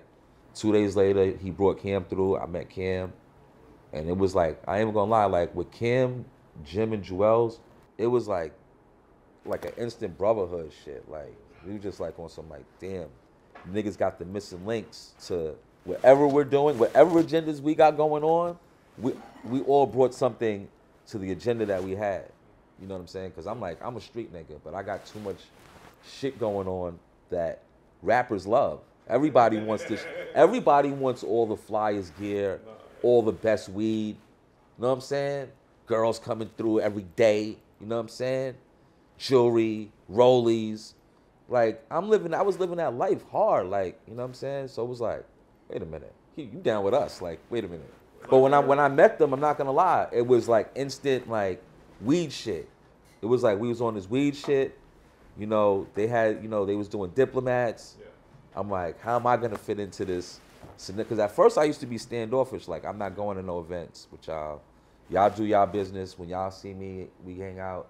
It's all good. But I'm not really trying to be in y'all business like that. I'm not one of them wanna be down ass niggas. I'm a person who has always been comfortable in my creations of what I do, and I get money doing that. I know how to monetize my shit. I've been doing that. Like I said, we all filled in missing links for each other, where they're like, damn, he has the street cred on some drug shit. He got the bud. So we got the bud. So guess what? When they met me, yeah, I'm special with the weed, but guess what? Now, the whole diplomats, anyone affiliated with us, is empowered with the bud too, though. You feel me, though? Absolutely. So like, all right, so I got the weed, right? And I'm the nigga. You ain't empowered. I got all the pounds. But guess what? You right next to me. You my man. You're introducing a whole other market that I don't even fuck with to cannabis, to the same shit I got. You're even using my name. Like, yeah, this that shit Shice be having that. He's, you know what I mean? This is that Shice. Shout outs to Cam, shout outs to Jim, you know what I'm saying? Shout outs to Jewels too, because, so with me, it was like, when I started with the weed, I also got into music also, because it opened up a door. You dig what I'm saying? Whereas like, I looked at diplomats like some Wu-Tang shit. That's how I looked at it from all the way back then. I looked at it like, damn, everybody's gonna eat off this shit if niggas play it right. You know what I'm saying? The lowliest person could get money off this shit, because this is a movement. And I love the fact that, you know what I'm saying, Dame Dash was involved. You know what I'm saying? I love the fact that it was some black empowerment shit. You know what I'm saying? And we was really creating shit and executing, even if it wasn't polished. But but you know, they weren't a major label. Sometimes people be like, oh, they don't look polished. The set don't look polished. They, you know what I'm saying? Yeah, it's like, yo, chill, man. Like, we doing this our way. Yeah, it's authentic. Yeah. We created it. Yeah. I was just the gatekeeper of the bud. Yeah, you were the thing that brought in the swag of organizing it. Like, kind of being like, because Cam was loving it. He was like, he couldn't believe that a nigga was like moving it like that. Like, yo, you really doing all this shit with the weed shit? And, you know, we was all one team. So guess what? I knew that if I could bait Cam to fuck with the purple, because he was on his pink shit. Yeah. I was like, if I could get him off that, I'm going to win. Because everybody knows that needs to know that this is my flow, the purple shit. Absolutely. You know what I'm saying? So that proved that, you know, when you, it's like you get money, so it attracts money. People see you with shit, they're like, damn, I got to go fuck with him because he know how to get it. I got to be next to him. What I was doing was straight marketing. I'm not going to hold you. Yeah. You know what I'm saying? When I started Purple City and I was coming up with these purple names and starting this whole wave, it's just because of the name and marketing. The weed was never purple, bro. 100%. And I think you, low-key, if I really have to think about it, I think you are the precursor to the Runs crew. Like, now that I think about it, I didn't even think about it. Shout outs to them, but yes. You know, it's funny you said that, because when I first started seeing Runs, you know, at first it was rainbow colored, and then it changed to this purple theme, and I was like, what the fuck is going on? Wait a minute, they're not even from over here. But the internet, it was the internet that was giving eyeballs onto everything and giving visibility to people emulating things or showing their influence, the things that they were influenced by. You dig what I'm saying? It wasn't like they was copying. It was just that the influence on what we was doing was so heavy that it made it this other new thing. Guess what? If we had the internet, we might not even been who we are, because there might have been somebody else getting the light. You know what I'm saying? So things played out exactly how they were supposed to play out. I don't have any regrets. You know what I'm saying? When it comes to the haze and shit like that, the Dominicans was bringing that shit over here. I just marketed the shit out of it and took ownership of it from a black American standpoint living in Harlem. You dig what I'm saying? Look what's happening now in cannabis. It's like diplomats, I'm gonna keep it real. Like, when it comes to diplomats and, you know, everything that comes with it, from Brazi to Cam to Jim, Jewels, you know, I'm not here to build a case or nothing like that. You know what I'm saying? But at the end of the day, offspring of diplomats, we run the cannabis shit. Like, We are the cannabis of the world on some dead serious shit, because with our influence, with me being a gatekeeper of the weed, and then the music influence, and then all the street influence that we all brought to the table, every one of us, because look, Purple City, Uncasa, Aguilar, they were pumping up that shit heavy. Everywhere they went, it was Purple City. We got the haze, we got the piff. Brazi, he got the piff. Jim Jones, he got the piff. Jewels, he got the piff. When it switched to sour, we all had the sour. The Diplomat family, even Max B at the time, that whole sour way, that's our shit. Straight up, bro. Like, no bullshit. I don't give a fuck what it is, who it is. We started the influence on being trappers with bud. I'm sorry, I'm not trying to step on nobody's toes or, you know, disrespect anybody's shit, but the piff came from our family. The sour wave came from our family, man. Not saying that it wasn't sour out there and people weren't smoking sour and there's not legends in the game, AJ Sour. We're not discrediting that. We're not saying we invented anything, but we took it to that next level of notoriety of being like, this is the shit. Yeah. You know, listen, the word piff was ultimately supposed to be for the culture, okay? It was a donated word, man. It was a donated word. I came up with the word for cannabis. It was already previously there, but it was for everything. It was like a different word for like drip or swag or some shit like that. You dig what I'm saying? I designated that for our whole family to be like, nah, it's just piff is just this. Yeah, because it coming from Puerto Rico, then coming from Miami, then being grown in New York, is just an evolution of names. You know what I mean? That's it. LCG, what is lemon cherry gelato? That's just some runs, right? I mean, whatever works, man. It's cannabis, man. We grew up smoking regs. Bro, I was literally in like a grow the other day, and they were like, literally 80% of it we're forced to grow LCG now. Yo, back then, if you grew weed and it was good, it was good. Yeah. That's it. It was no like, oh, that's boof. Yo, we'll be like, that's rabbit food. Because there was some regs that were just like so bad that you'd be like, that shit don't get you high. Yeah. And don't forget the evolution of Smokers Club. That, you know, that happened after I did. 13 years ago. Yeah, 13 years ago. Which is 10 years, basically 10 years after I'm doing music. And I'm doing this whole Purple City shit. We're doing music. We're doing all these mixtape covers, cartoons, or some weed shit. You dig what I'm saying? Independently in stores, setting the tone of being like, you don't have to be in the majors to make this money. You could be an independent, and instead of going platinum, selling 1 million records and getting $1 million, $1 a record, you can go independent, do 100,000 records, get $7 a record, and make 700,000. You dig what I'm saying? Yeah. To where my major record label counterparts are like, what? We're going to Koch Records. We're leaving the majors. We're going over here where you're at. And like, what? Wait a minute, what? Hold up. Stay over there. I want to go over there. Why would you want to come over here? At the end of the day, niggas is on Koch after that. You dig what I'm saying? And I'm looking like, but where's my deal? You know? And I ended up on Koch anyway. As soon as I met motherfuckers, we was like going to shows. I would get the t-shirts printed up. You know what I'm saying? They'll bring in my contribution because I'm not just going to be around on some leeching shit, especially if I want to be a part of this shit. You dig what I'm saying? So I'm getting t-shirts printed. You know what I mean? Jim really put me on. He was like, yo, look, we about to go on tour. You coming on tour. This is how we going to get money on tour. We're going to hustle. You an excellent hustler. You know what I'm saying? So we go on tour and we hustle on tour. Each city.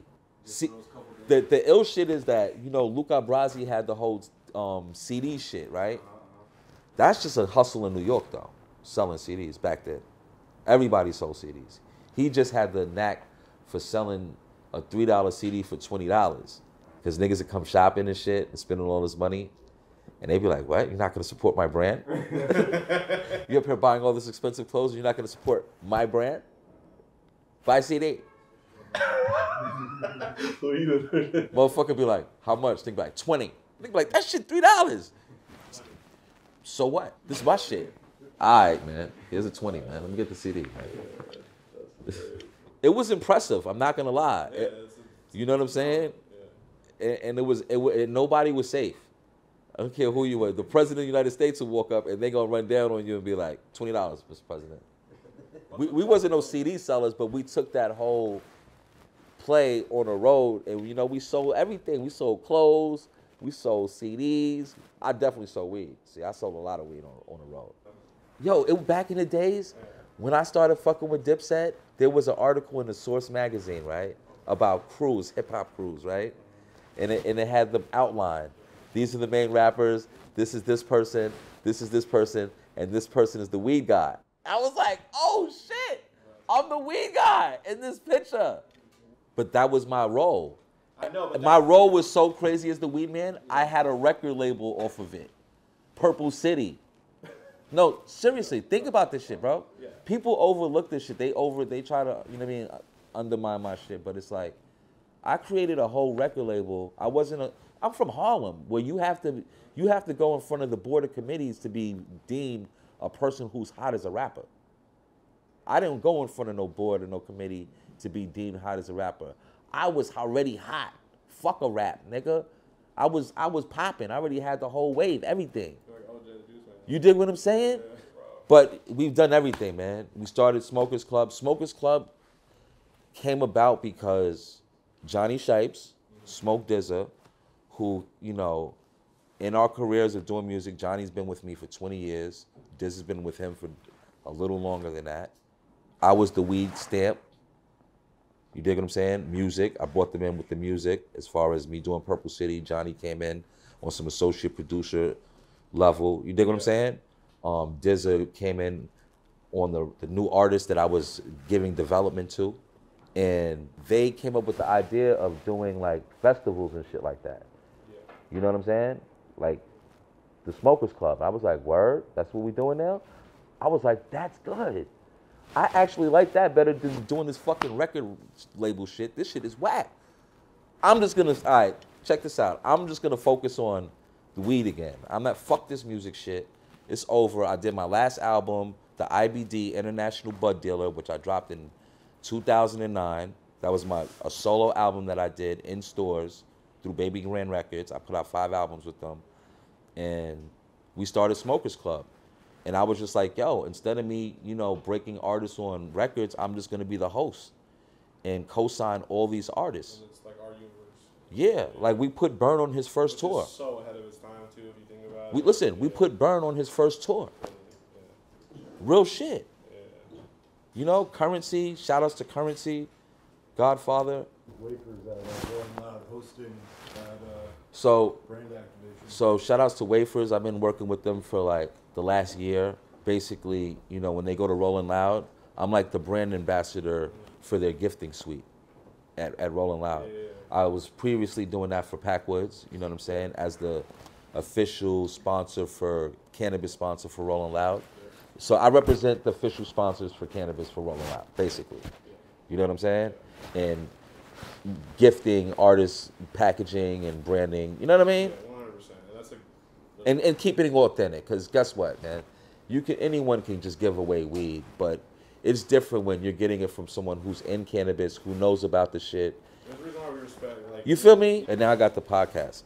So with the podcast, that's like my new tool of basically giving back to the culture. You know what I'm saying? Which is interviewing people who I feel are people in the space who need a voice, who need more, you know, activation from someone who's in cannabis, who people may look at me like, oh, Shice thinks he's all that. Shice thinks that he started this. I don't think none of that shit.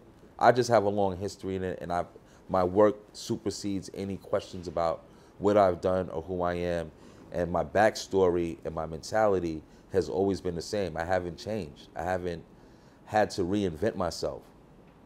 That's why me and music didn't really hit off, because I was Shice Bubs before rap. So me going into character was kind of, it was like, you're an actor, bro, when you become. You know what I'm saying? Yeah. It was like, is Shice Bubs acting? Who is this guy? And people are just getting to know me for the first time because I have this whole new platform of visibility that they don't know the real me. They're just like, oh, this is some guy who just thinks that it's all this, and it's like, listen, man, I'm very well in tune with my lifestyle and what it's created, because it was a vision I had 20 years ago to do everything I've already done. Nothing was by chance. Nothing was by luck. I didn't luck up not one time. I didn't get nothing. I didn't get anything lucky. You know what lucky is? When I go in my coat pocket in my closet and I look in the inside pocket and I find 5K or I find 10K, that's lucky. That's the only luck I get. I don't get luck. Everything is premeditated with me, yo. You know what I'm saying? I'm a businessman. I'm a businessman at the end of the day. So it comes with having a good business plan and a blueprint for what you want to do. You dig? Yeah. And keeping your name clean. Even when people try to tarnish your shit. You dig? But, you know, like we're a community of operators that have been under this war on drugs. We're survivors. You know what I mean? We've helped each other. We've done certain things. Whatever. Now's the chance. You know what I'm saying? We're not just up against state regs. We're up against federal regs. You dig?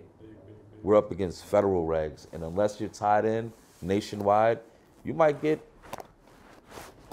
you know what I'm saying? Absolutely. I'll tell you this. One thing is that wisdom and knowledge are two different things. Know the difference. Okay? Consistency is something that's key. And dedication is the third. You know what I'm saying? And that's it. And that goes for anything in life, man. It's not about what you do, but it's how it's done. You dig what I'm saying? So you have those three things. You have some wisdom and you have some knowledge and some wisdom. Wisdom comes with time. Knowledge is just thinking you know shit. But you don't really know anything because you haven't had the wisdom of longevity of being like, this is what it is. You know what I'm saying? No, that's right. Big shouts out to the mayor, Shice Bubs, absolute legend. It was super dope to sit down with him and just like, you know, learn from him. He really put it together for me, you know, and really explained the timeline of hip hop, you know, the drug laws in New York at the time, you know, how that like interloops with, you know, the different sentencing laws, you know, how that a lot of people switched over to weed because it was a lot less costly and a lot less time in prison potentially, if any. And yeah, it was just absolutely amazing to talk to Shice Bubs. You know, such a wealth of knowledge. We did this interview almost like a year plus ago. So this is finally coming out now. But like I said, man, such a legend. I can't thank him enough. I salute you. Everything you've been doing, Shice, like it's really impressive, bro. And you really have built an amazing legacy. And yeah, thank you again, brother. It was amazing to talk to you, and I hope we can do this again. And shout out to everyone in New York, though. New York, absolutely one of my favorite cities, one of my favorite markets. Jersey, shout out, you know, the East Coast. And yeah, so much rich culture in this episode. Really enjoyed it. If you guys enjoyed this video, please hit the like button, share this, comment down below. Also, make sure to join our High Design streaming platform. Just go to www.highdesign.media. You're going to get early access to content like this. Like this, you already got early access if you were a member. You're also going to be able to join our community. We're going to do, you know, exclusive live streams there as well. And man, this one was a treat. So if you guys enjoyed though, let me know down in the comments. We'd love to hear from you guys. Anyways, this is LMC signing out. You just got to change with the times or perish with them. Because y'all said how to evolve. How does Luka Brazi always stay relevant? I change with the times, so I don't perish with them. I always reinvent myself. I went from K Lucci to K Luch, to Luch, to Luka, to Gooch, to Luka Brazi, to Zilla. LNS collection. Whatever I touch, it turns diamond. You know, God gave me a gift. You know, I think my gift was to really help other people in their lives. Cause I ain't get this life. All I did was help these motherfuckers that blew up and forgot about me. And promised me shit. Oh, yo, I'm gonna get you a house, I'm gonna get you a car, yeah, man. And give me shit. It's for my vlog. Fuck you talking about? No, bro.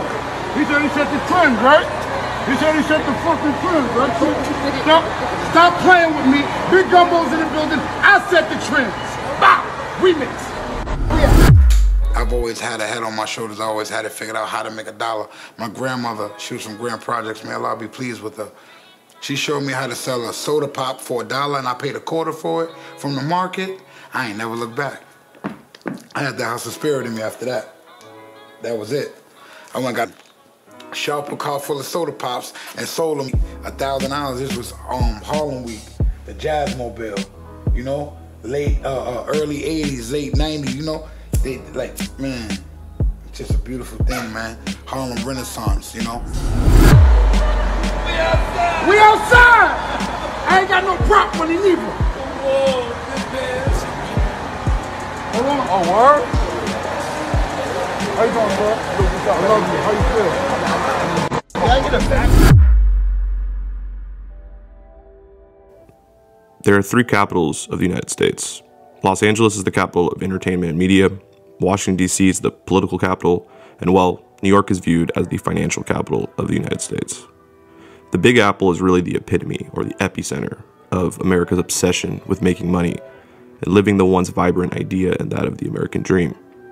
While there are hustlers and entrepreneurs all around the country and all around the world, it can't be denied that New York City has been one of the major breeding grounds for some of the most successful hustlers in the world. And when it comes to this plant and its legalization, there hasn't been an exception. Luka Brazi, otherwise known as Kareem Butler, grew up in the Bronx and hustled his way to where he is now. In this High Design QP episode, we're going to cover the rise of the gumbo brands and the people behind it, and that of Kareem Butler and his partner, Alex Major, while also discussing the recent announcement that the CEO of the cookies brand, Burner, has now entered into a partnership with the gumbo brand. We're going to discuss that and the implications that the recently announced deal has on this new emerging market. Please make sure to hit the like button, share this, subscribe with the notifications turned on, and follow me on all the social medias. The links are down below in the description. Anyways, welcome to this QP. This is LMC. Let's run it.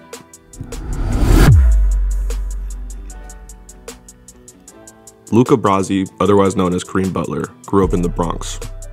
His mom worked hard to have money to send him to private school, but Luka was really just focused on trying to stack bread. Luka, as a kid, had a love for hustling, working hard, and also acquiring top-shelf flowers. As a kid, he was always trying to get into the famous NYC spot ran by Branson. And every time Branson would tell little Luka he couldn't come in. And by the way, if you haven't seen the High Design History episode I did on Branson, I highly recommend you go watch that. But it's pretty wild to see that the same young boy that tried to cop from Branson is now a co-partner of his, given that they both have partnerships with Burner and the Cookies brand. But more on that later. Around the year 2000, Luka would move over to Harlem and start hustling with a cousin of his on 145th and Broadway, where he'd be selling CDs, knockoff designer coats, and other products as well. During this time, he would actually be making a lot of good money. And a little later on, during this time in Harlem, he would link up with up-and-coming rappers at the time, Cameron and Jim Jones, who had just started to form the now world-famous rap group Dipset, otherwise known as the Diplomats. Over the course of a couple years, Luka would help Dipset in so many different ways, acting as the muscle for the set, while also providing promotion, as well as recruiting new up-and-coming rappers to join the group. See, Luka was known as someone who could really help the up-and-coming rappers from that area, because in a lot of ways, he had a lock on that 145th spot. I mean, check out this clip where he talks about it. I got paid very well through Cameron. Remember, I found the J.R. Ryder, Hell Rail, Uncasa, Shice Bob, it can go on and on and on. Aguilar, you know, I brought these people to influential to life. They were already who they were, but I was already lit. Remember, I was hot. Every rapper, anybody that was everybody came to 145th and checked in with me. I was like the fucking mayor. Like the hood celebrity. You come through, you check in with Luka Brazi. Yo, Gooch, yo, we going to see Gooch. I got Scarface, Lil Wayne, Juvenile. I had tour buses. Jay-Z and Beyonce come up there and kick it with me. Hold a conversation. 20,000 people just run up and crazy shit, bro. Real history. Around the mid-2000s to early 2000s, Luka would start talking with rapper Shice Bubs, who today now is the owner and partner with Burner in the clothing and accessories brand, The Smokers Club. But in the early to mid-2000s, Shice Bubs and Luka would work together, and they actually helped build the Dipset subsidiary, Purple City Bird Gang. Now, what's really interesting about this time is that Shice Bubs and Luka worked hand in hand to be one of the first people to really bring the purple haze to New York City. Grove Street Nucleus era, where Redman used to go buy 100 bags. They were one of the first people to bring purple haze to New York City via Miami, from the way of Miami, and they called it Crippy back then. So I introduced the world to Purple Haze, Cameron days, Dipset, Purple Haze era, and here I am now with Gumbo. Now, during this time, Luka and Shice Bubs were talking about doing a collab album. Unfortunately, right when they were about to do the collab, Luka would end up getting arrested and had to do a bid for a little bit of time. And when he got out, Shice Bubs and the other members of Purple City signed a deal with Baby Grand Records, and Luka would get none of the money, which then in turn caused some conflict. While it seems that there was some beef there, it looks like they have patched things up, and that is just a thing of the past. I think it's super dope to see how far Shice Bubs and Luka have come, with Shice reaching massive success with his podcast Heavy Smoke, as well as the success of the Smokers Club, and then now with Luka having so much success now with Gumbo and the Flytrap brand. Now, when Luka got out of prison, he promised himself that he was going to hustle and make money only from mostly legal endeavors. So he turned to fashion, selling custom fur coats to some of the biggest celebrities and rappers at the time, including 50 Cent, Chris Brown, French Montana, and many more.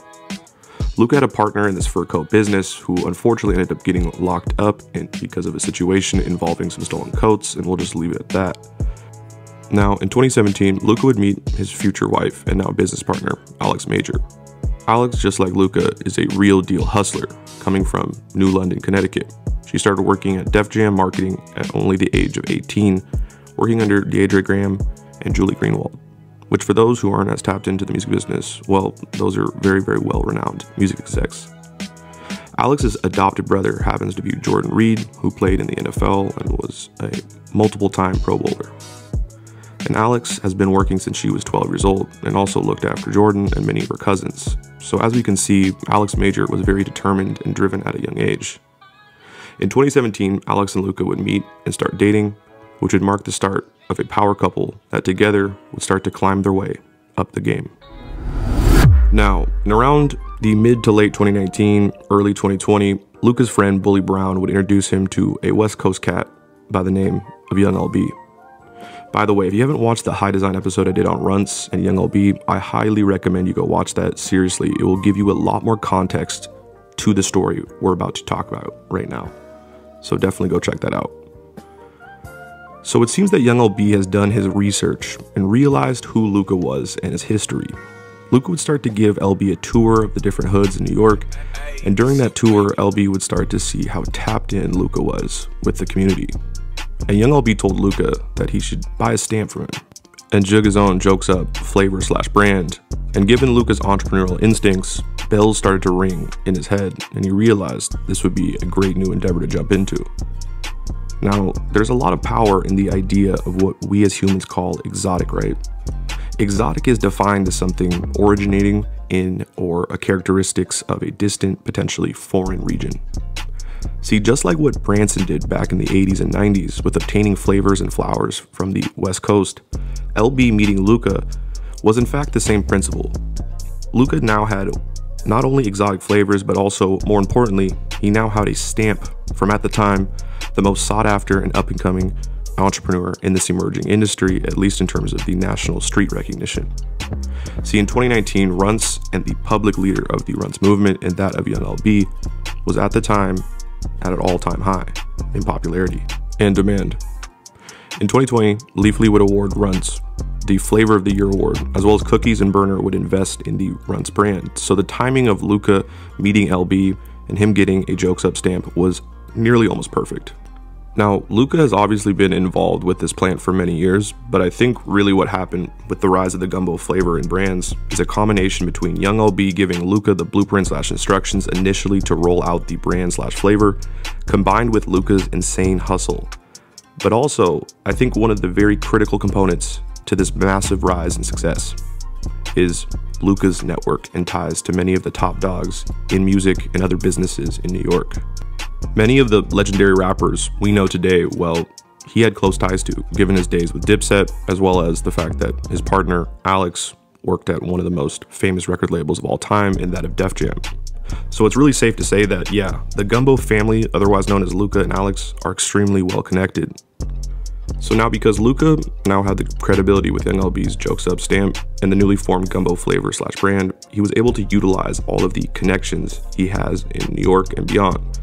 The famous rap podcast Drink Champs, hosted by the legendary rapper N.O.R.E. or Noriega and DJ EFN, is a great example of how a platform combined with a credible brand/product can shoot your business up to the top in record speed.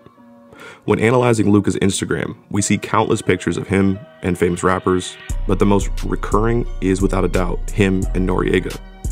And it seems to me that Drink Champs and Nori are extremely supportive and loyal to the Gumbo brands.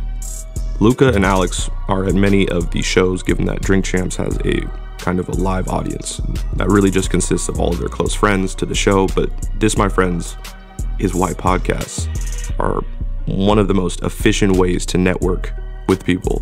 See, with a podcast, you're not only getting content, but it's also a mechanism to spend time and network with the guests that you have on your show. So it's a two birds, one stone type of thing. And with Luka and Alex being at the shows all the time, well, it only just helps add to their already impressive and vast network of famous individuals. Like, for example, Kevin Hart or Dave Chappelle. And really, once you build those relationships, well, potentially that could lead to full-on partnerships with said famous individuals. See, what Luka must have realized pretty early on when working with Young LB is that he could just observe and learn what Young LB was doing and then start doing it himself. See, imagine if you combine the strategies utilized by Burner and Young LB. And to clarify for those who don't get where I'm heading with this, with Burner, he has a partnership sub-brand model with different celebrities, whereas Young LB has done partnerships, like partnership sub-brands, with regular people all over the country, which really where the term stamp in this context comes from. Both approaches have been extremely effective, and if I had to guess, the stamp approach pioneered by Young LB, J-Pate, and others from the Jokes Up Runts crew most likely is a bigger moneymaker in the short term, whereas the celebrity collaborative brands are more of a slow burn, and really the ROI in that really is less guaranteed. Because a celebrity partnership is a trade in clout, right? The celebrity agrees to have their name associated with the business in exchange for their own branded products or their own sub-brand. And most likely they don't invest any of their own money in it. But that can depend on the situation, and that of the celebrity's probably going to get a cut of the profits as well. Whereas the stamp approach, serving regular individuals, is a monetary trade, where the person buying the stamp could pay anywhere from $10,000 up to $100,000 or more. Typically what is offered in these stamp deals is the person gets to utilize the brand name and have it connected to their own personal brand, while also getting a blueprint of how to market and jug your sub-brand. Now, at this point, this business model of selling anyone their own sub-brand is pretty widespread, and people are doing it all over. And so these business models of selling anyone their sub-brand is pretty widespread. And now, because there are so many people doing this, the deals can vary, right? Some deals may get you unique genetics. Some deals might not. Some deals you may, get this or that, but really at the very core that all of these stamp deals have is that you get to utilize a prominent brand name to help bolster up your own sub-brand. Now, I want to be very, very clear about this, right? Is it worth it to buy a stamp or not? And really the answer is, it depends. The thing about buying a stamp is it really comes down to how far the person buying the stamp is willing to take it. How hard are you willing to work? How effectively are you going to leverage the overall brand name you bought the stamp from? Do you actually understand how much work is going to take? Do you have a network that is optimized to help you succeed? Do you have an actual long-term plan? Have you taken into account what's going to happen when everything goes legal and is regulated, right? These are the questions that you need to be asking yourself before purchasing a stamp, in my opinion. See, we're in a very unique time right now because it's just started. This whole new industry, it's just started. So it's hard to see how many of these people that have purchased stamps have been successful and made money. I think there are plenty of cases where people have made some really good money. I'm sure there are cases where people haven't made any money though. But this is the short term. We're talking about the long term. Long term, well, the only way we're gonna be able to see that is just wait. It's really only a time will tell kind of thing. I would say that Luka and Gumbo is by far the most successful stamp buyer in the country to date. I mean, they shot so far up, they ended up leaving the sub-brand status under Jokes Up and ascended to full brand status and now sells their own stamps. And like I said earlier, Luka and Alex were perfectly positioned in many ways to ascend above the Jokes Up sub-brand status. Given the fact that they have such a powerful network, and they both are hardcore hustlers that know how to work and network. They also tested the viability of the stamp sub-brand model with having their own Gumbo sub-brand and that of the Fly Trap Gumbo brand. The story goes that Luka and Alex were testing some new flavors with the legendary rapper Jadakiss, and Jada got so geeked, he called it a Fly Trap, and so that's the origin of the Fly Trap name. Now, if I had to make a recommendation, I think Luka and Alex should continue to build out the Fly Trap sub-brand and showcase the different strategies and methods in helping that sub-brand be successful, so that the folks buying stamps from them will have some more examples and instructions of how they can be successful with their own sub-brand. Maybe even create SOPs or standard operating procedures for marketing and other business operations. Anyways, like I said earlier, this stamp selling model is extremely new, which is also inside of a brand new industry. That's just starting, so we'll have to see how this all turns out in the future, but yeah, only time will tell. But please, if you buy a stamp, be very aware and understand what you're getting yourself into and have a plan to succeed. Anyways, I have to really commend Luka and Alex because really what they did that made them so successful is they adapted, observed, pivoted, and implemented in a pretty rapid amount of time. And in a lot of ways, that's entrepreneurship at its core. Now, in November 2022, which is last month as of this recording, Cookies and Gumbo released a press release announcing that Cookies and Gumbo were entering into an official partnership. Now, what are the exact details of this partnership? I'm not really sure, but if I had to guess, either Cookies made an investment or in the Gumbo brand, or they're doing some sort of distribution deal, and we'll have to see. I don't really know the details on the specifics of that. We'll probably find out here in the future. Now, why would Luka and his wife, co-founder Alex Major, want to do this? Well, by going into a partnership with Cookies and Burner, it guarantees that the Gumbo brand will have multi-state distribution in all of the cookie stores around the country. Another huge advantage that they're going to benefit from in this partnership is getting more access and developing the different flavors and genetics for their brand and their sub-brands. It's definitely going to be extremely interesting to see how the Gumbo and Cookies brand partnership will develop in the future. I personally think the future is looking very bright for the Gumbos. And really, when we think about why Burner and Cookies wanted to make this partnership happen, I think it really involves, Burner wanting to ensure that he has a solid infrastructure in establishing himself in New York with the Cookies brand, which is one of the biggest markets in the country. And as of this recording, the entire world. Yeah, New York is one of the big 4 markets in the US, right? There's California, New York, Florida, and Texas. These 4 markets are absolutely going to be extremely hyper-competitive given the concentrated populations and therefore bigger consumer markets.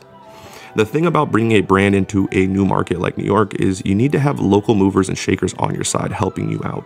State brands, in this case Cookies, assimilate into the local cultures and overall zeitgeist of the local population.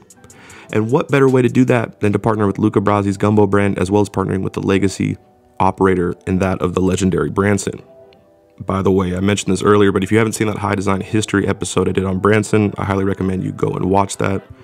But anyways, like I said, the partnership and overall market entry strategy that Berner and the Cookies team has been executing on in New York has been really impressive to observe. It seems that it's a culmination of all the things the Cookies team learned when entering into other markets prior. They've really started to hone in on what worked for them and failed for them in entering into those other markets in the past. As each new state opens up, it looks like Cookies is just getting stronger and stronger when it comes to their strategy and their entry into new markets. I think Berner and his team have really been innovative in their marketing strategies for entering new markets, and a big part of that is how do you assimilate your brand into each unique local culture. And side note, I also think a company named TRP has been a big help with market entry for Cookies on more of the logistical side of things. But yeah, it's going to be interesting to see how the full rollout and market entry for Cookies is going to pan out in New York. But so far, Cookies has been pitching almost a perfect game, and we're in the 6th inning. 3 more to go. It's going to be absolutely fascinating to observe. Now, to get back to the gumbos, I think some of the major themes I've noted when researching and analyzing the Luka Brazi, Alex Major story, it really involves adaptation, persistence, resilience, and patience. See, like y'all saw earlier in the video, Luka is a real deal entrepreneurial hustler, someone who has sold all types of different products, adapting to new circumstances, and being persistent in his endeavors. And I would say the same goes for Alex. See, really, what can be hard for so many people is getting back up after they've been knocked down multiple times. But that's the nature of success. You need to have resilience so you're able to get back up, brush your shoulders off, and then adapt and try to succeed a different way. For many, getting knocked down multiple times for many, many years pushes them to give up. But this is where patience and persistence comes into play. Success is rarely planned out to the T. Usually that success comes from unexpected areas. And see, what Alex and Luka have in common is their shared experience in helping rappers and musicians reach success, but continuously struggling to help themselves. And what I mean by that, in helping themselves, it comes down to investing in themselves and a product, a brand, an idea it represents. This is what entrepreneurship is, folks. And I'm talking about entrepreneurship that is looking for the long-term, generational wealth. Whereas most people work for a company and help build up that company, they may sometimes get some stock, some ownership, but really when the business becomes wildly successful and let's say it gets bought out for millions or even billions of dollars, more times than not, if you don't have any stock or ownership in it, you're going to make no money. And when it comes to the music business, I think this principle of ownership becomes much more apparent in your face. I mean, imagine seeing all of these rappers, your friends that you helped and worked with to help blow them up, made all of this money and got all this fame, while you get nothing. Seemed like that would sting and build up potential resentment or a big chip on your shoulder. Now, what Alex and Luka did, because they definitely do have those chips on their shoulder, is they used it as motivation to work harder, to refine their entrepreneurial muscles, and find a path to success. And that's what they did. You don't need to be a famous rapper to be successful. You don't need to be a professional basketball player. You can be the greatest thing of them all, an entrepreneur. Because at the end of the day, what are all of the rappers and pro sports players doing when they finish their careers? Well, a lot of them want to be entrepreneurs. Now, that is to say that being an entrepreneur is one of the hardest occupations in the world, so don't think it's not going to take a lot of work, but it's doable. But you need to believe in yourself, because just like Luka has talked about in interviews before, no one really is going to believe in you at first. Really, you're only going to have yourself to believe in. Please make sure to hit the like button, share this, subscribe, and follow me on all the socials. Big shouts out to Alex Major and Luka Brazi and all the gumbos, and big shouts out to Berner and Cookies. And big shouts out to you for watching. Anyways, I hope you enjoyed this High Design QP episode. This is LMC, signing out.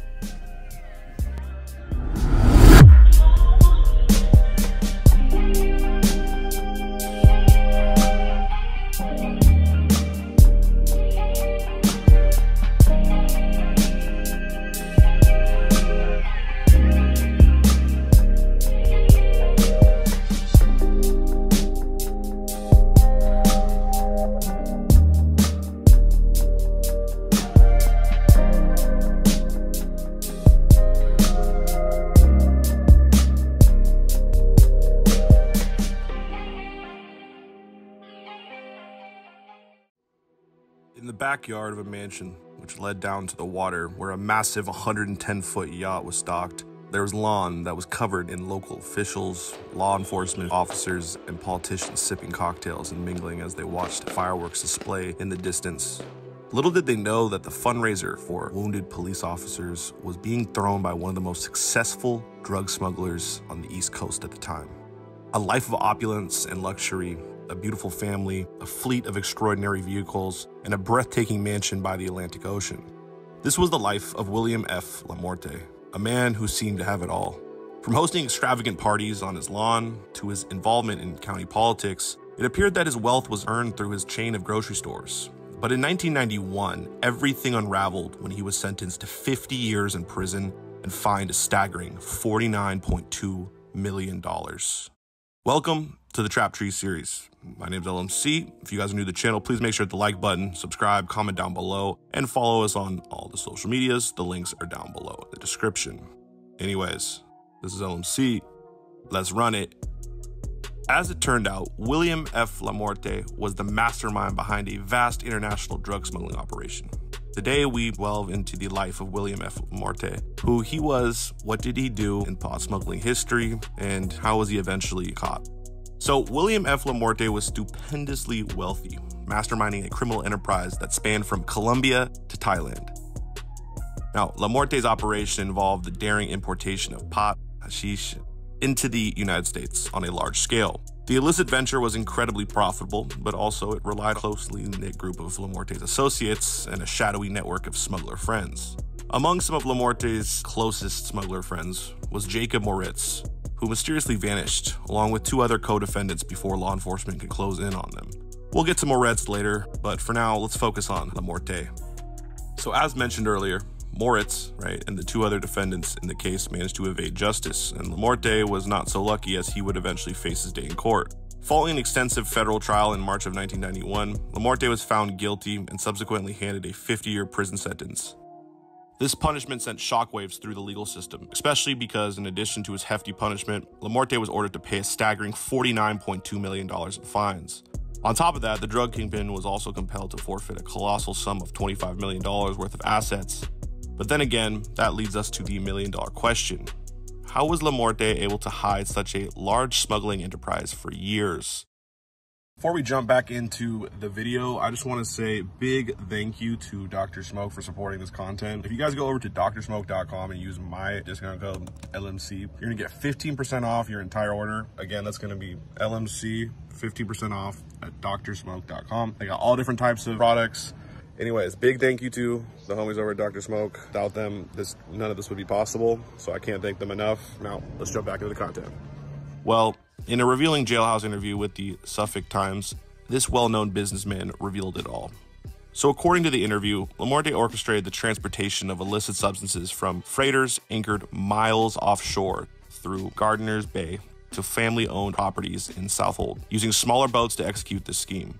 The efforts of the police on this case yielded tremendous results, and there was more than enough evidence of Lamorte's involvement in drug smuggling. In spite of all of that, throughout his incarceration, Lamorte remained steadfast in his claim that he should not have been convicted, especially since, according to him, he had ceased his involvement in drug smuggling years prior to his arrest. Anyway, on his arrest and trial, the government presented a compelling case alleging that William Lamorte was the head of a substantial, highly profitable organization engaged in illicit smuggling of pot. Their claim suggested that the operation had successfully infiltrated the country with nearly 120 tons of pot since as far back as the 1970s. Several key figures within Lamorte's organization, including William's own brother, Thomas, the boat crew members, and other individuals, also provided testimony to support the government's case. Although these detailed statements painted a vivid and comprehensive picture of the inner workings of Lamorte's extensive smuggling network, in particular, the testimonies of Thomas Lamorte and Steve Garrison, the captains of some of the vessels involved in the smuggling activities, revealed that between 1970 and 1977, Lamorte had been the driving force behind the large-scale importation of pot from regions such as Jamaica, Colombia, and Morocco.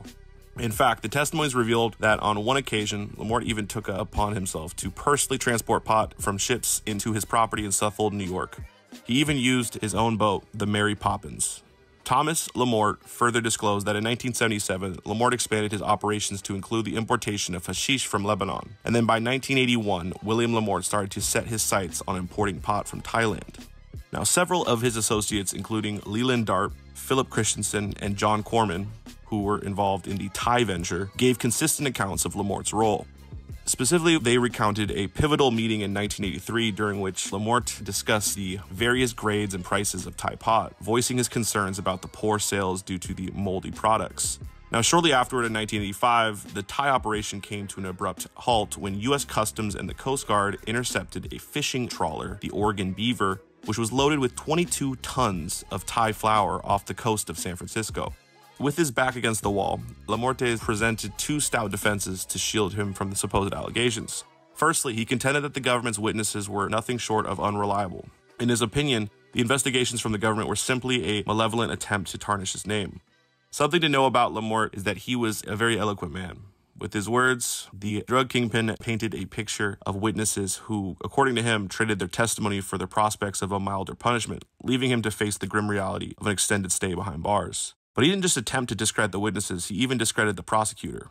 During his closing statement, Lamort cast a suspicious shadow over the prosecutor by claiming that he was involved in a conspiracy that went all the way up to the highest ranks of the government authority. Of course, the government responded by mounting a staunch counteroffensive. After all, there was a whole mountain of evidence, not to mention that the corroborating testimonies from all of the witnesses involved. But regardless, the damage had been done. Lamort's comments about the witnesses, prosecutor, and the government had struck a chord with the public. But Lamort was not done. His second line of defense rested on the premise that he quit the underworld a long time before he was eventually arrested. According to him, even if he had indeed dabbled in the world of drug smuggling, he had deliberately severed his connections to the underworld by the latter half of September of 1984. And based on this, Lamort argued that he had no reason to be prosecuted and incarcerated. Now, to support this claim, Lamort summoned witnesses with testimonies that implied that he had made a clean break from the drug world. Now, the government, however, swiftly countered with a host of evidence indicating that Lamort's fingerprints could still be found all over the operation right into 1984 and even 1985. Now, the whole back and forth between Lamort and the government took quite a while. In fact, it was so exhausting that after 6 prolonged days of agonizing deliberation, the jury had still not reached a decision. Finally, on the 7th day, Judge Edelstein, with stern resolve, administered an Allen charge. Basically, an Allen charge is when the jury is struggling to reach a decision, and the judge advises them to get those in the minority to change their decision. And shortly after, the jury returned with a verdict. They found him guilty. Now, not surprisingly, Lamort did not take the decision lying down. And so, following the court's decision, Lamort began an arduous appeal process in which he raised 2 pivotal objections to the proceedings. His first contention had to do with prosecutor's statements, and apparently the prosecutor had said that the government was too busy to pursue innocent individuals, and according to Lamort, the statement unfairly colored his case in the eyes of the jury. Ironically, even though Lamort maintained that the prosecutor's statement was indeed improper, he did concede that the mishap was minor in nature, and that in the grand scheme of things, it did not deprive him of a fair trial. Now, turning his attention to the second objection, Lamort vigorously contended that the district's court instruction on withdrawal confused the jury. Now, according to him, the whole thing made the jury incapable of grasping the nuances of his defense. However, he still conceded that the courts effectively conveyed the essence of his withdrawal theory. And thus, this weight of the evidence, the complexities of legal arguments, and the solemn duty of justice carefully considered, the district court stands made its decision. First, it declared that the objections raised by William Lamort did not, in the eyes of the law, warrant a reversal of the verdict. In the court's view, justice had been served and the prosecution's case withstood the scrutiny of the most diligent legal examination. This meant that Lamort had no case and would have to serve his time as decided by the court. And this takes us back to one of Lamort's closest friends, Jacob Moritz. As mentioned earlier, Jacob Moritz was instrumental in establishing the smuggling operation alongside Lamort. And so when Lamort entered legal hot water, Moritz also found himself in similar trouble. Now, Moritz was apprehended in the early hours of April 15, 2018, while attempting to cross the Canadian border near Rexford, Montana, as detailed by the U.S. Customs and Border Protection. Now, the efforts of Border Patrol officers were initiated in response to a tip-off regarding 2 individuals behaving suspiciously, emerging from a wooded area near the border. However, in the end, the fate of Moritz ended up very differently than that of Lamort's following his arrest. Moritz secured his freedom on bail, The court demanded a $100,000 bond, which Moritz posted in April 2018 as generously provided by his sons, the accomplished attorneys Jonathan and Dylan Brunza. As of 2019, Moritz resided with his wife in a Tampa apartment, living under the watchful eye of GPS monitoring and adhering to a daily curfew as stipulated in court records. Now, Lamort, on the other hand, died in prison on July 4th, 2007, at the age of 60, having lost several appeals for his conviction. Successful drug dealers create a public persona to explain their wealth and lifestyle, and William F. Lamort did this by becoming an active member of his community, playing a role of successful businessman and upstanding citizen. But getting too close to law enforcement just draw more attention to his smuggling operation? And also, do you think it's fair that, in a lot of ways, just because Moritz got away, he's under a lot less scrutiny? The one thing that needs to be highlighted in this series is that, yes, I don't think that, Lamorte smuggling H and other harder substances was good. There are a lot of people that smuggled this plant that they were caught in the past where the drug laws were a lot harsher. Some of these people, died in prison like Lamort did, whereas his companion, Moritz, who, only got caught in 2018, is only on GPS monitoring, right? It's very, very different. Anyways, really appreciate you guys for watching this episode of the Trap Tree series. What's your thoughts on this? Let me know down below. Please make sure to hit the like button, subscribe, comment down below, all that good stuff. Follow us on all the social medias. Links are down below. Anyways, this is LMC signing out. Peace. With this story, I think it's pretty interesting. I think it's an interesting story. It's almost like a little bit like The Great Gatsby slightly, but it's definitely an interesting story of how, this man, got so ingrained within county politics, within society, was looked at this, as this great Samaritan, but, happened to be really, pushing packs on the side, really not on the side as his main thing. Interesting stuff though. I really appreciate you guys for joining me on this episode of the Trap Tree series. If you guys are new to the channel, please hit the like button, subscribe, comment down below. Let me know what you guys think about this whole story. Definitely follow me on all the socials. The links are down below in the description. Anyways, guys, this is LMC signing out. Absolutely. What's your thoughts on some of the trap shops that are here? I mean, the market is going to decide it. So until there are that many white market legal shops open selling high quality for a decent price, until all those criteria are met, these will continue to exist in some level, whether it's, openly on the street like it is now or semi-underground or... I respect what anybody who has a pop open entity and they're out doing what they're doing, you gotta respect it. It just is what it is. You cannot like people, you cannot like people's business models, you cannot like the groups and the crowds that hang around and support certain brands. And then at the end of the day, respect all of it, because here in New York City, this shit is the battle of the feast. It's the jungle, it's a war. Everybody's trying to do something. Every corner got something going on. You think it's not going on, things are going on. You know what I mean? So it gets crazy. It's pretty ass. Chilling, you already know. So that's why I love it over here. We got a lot of people. I understand they're creating task forces now. There are, OCM. I've seen personally raids of shops with my own eyes, OCM jacket, But the thing is, a few OCM jacketed, officers and a few teams of NYPD assigned to them or whatever, that's nothing. This is a market that not only existed but thrived back when there were 36,000 police officers in New York City alone charged with stopping that, and God knows how many more federal officers, and that couldn't stop it. It thrived. The answer to that was legalization. So you're saying, how do we police the illegal shops out of existence? Make them legal. Give them licenses. Well, they make things so complicated. I don't even know if they know what they're doing yet. How much is it going to be?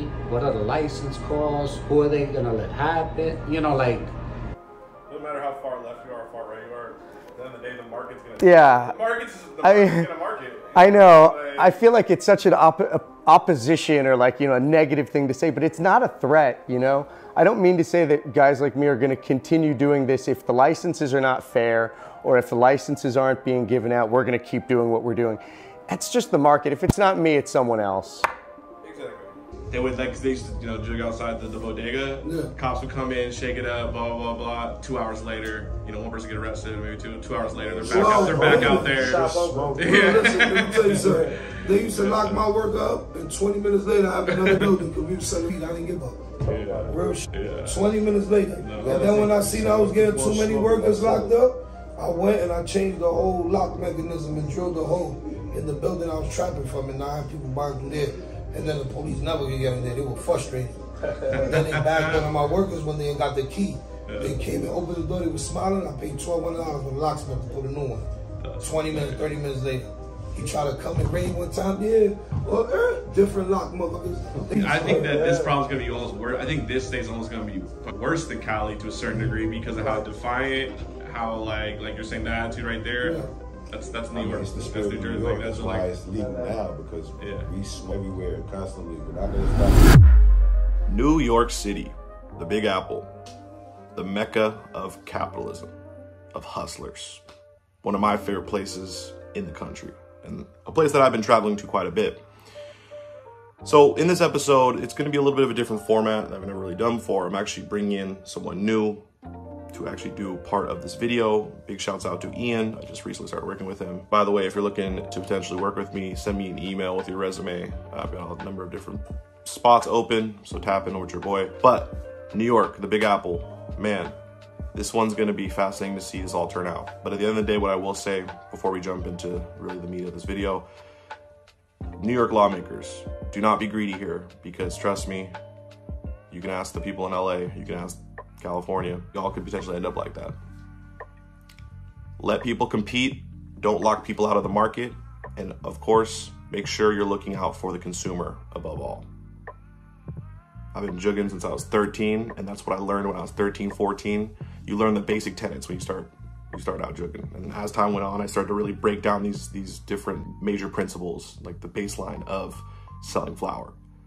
It's ease of access. How easy is it to get? Price, is the price good? And is the quality good? And right now, the way that they're setting up New York, all of those things are in favor of the illicit market. And I'm personally a fan of the illicit market because the illicit market is great because it checks these lawmakers. If lawmakers try to artificially do some sneaky business or some stupid moves, the market will check it. These changes aren't made in New York. Long live the illicit market and the gray market, because they gonna check you.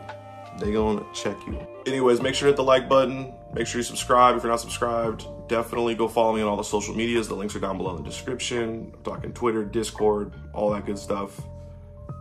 Anyways, this is LMC. Let's run it. And before we go on, I just want to thank our friends over at getseedsrighthere.com. Get 10% off your entire order at getseedsrighthere.com by using my code LMC10 at checkout. Get high quality clones and seeds at getseedsrighthere.com. Now, let's jump back into the video. Your favorite flower shop might not be here tomorrow. An economic bubble is building that could destroy the flower industry as we know it.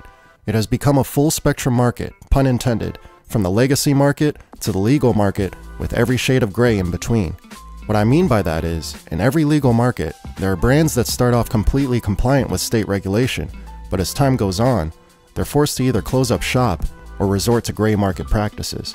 In some areas, 80 to 90% of these flower shops are operating in the gray market. The overwhelming extent of this gray market has a lot to do with the length of time it takes for a state to transition from legalization to its first sales. For example, if you're California and you decide to legalize a commodity, yet not legalize the sale of it, you end up incentivizing the entire market of America's second most lucrative cash crop to start up business without the fear of harsh penalty. California legalized medical use back in 1996 with Prop 215, but adult use sales wouldn't be available for another 20 years. California basically trained their entire flower market to shop in the black market for an entire generation of people. Typically, it takes 3 to 5 years for a state to announce legalization and to open up their first store. If you can't match the demand, the people are going to get their supply elsewhere, especially with low consequences and high convenience. And when it comes to convenience and the gray market, in New York, you'll find all 50 shades. First, you have your classic New York City neighborhood bodegas. Some aren't completely outright explicit. These could fall into the category of the secret members only shops that do everything by the book, from having passcodes to checking IDs with a scanner to ensure that you're on their list. But then you have your more explicit shops. Going back to the bodegas and local convenience stores, many aren't afraid of outright saying that they have flower available. You see the same trend with the former glass shops that have decided to transition into the flower market without going through the licensing process. Some keep things low-key with their stock in the back, while others make it loud and clear what they have available right in front. But perhaps no one is louder than the street teams of the exotic snacks and drink shops all around the city. Typically, these are the shops with the loud, colorful product labeling and loud, colorful street promoters trying to pull you into their shops. After talking with one of my local sources out there, he painted a picture saying they might as well just say, "We launder money" on the business sign right out front. But what if I told you there's someone even more brazen than anyone else, possibly in the history of the gray market? Weeks ago, reports dropped saying Jungle Boys are illegally operating literally across the street from the New York City Hall, just a couple hundred feet away. Two problems with this. One, that's not the real Jungle Boys.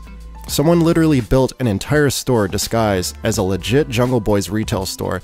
Everything from Jungle Boys flour to Jungle Boys merch is being impersonated, up to the scale of an entire store, and right across the street from City Hall.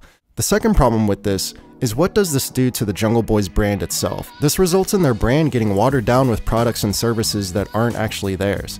I also noticed the way a lot of these articles read, it was as if the Jungle Boys were actually operating without a license. You'll maybe find a single mention that this is a fake Jungle Boys, with most of the article continually referring to the store as Jungle Boys and the employees as Jungle Boys employees.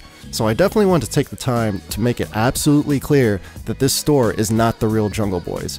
Guys like Ivan worked entirely too hard to build their brand for mainstream media to play things off as if they're an illegal operation.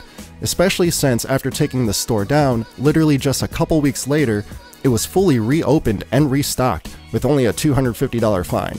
They're back in business, and it looks like they're going to remain that way for now. For one, a $250 fine isn't making anyone flinch. I paid bigger fines for having loud parties in college. But also keep in mind, a store that goes out of their way to fake an entire Jungle Boys brand from top to bottom will also plan for these raids.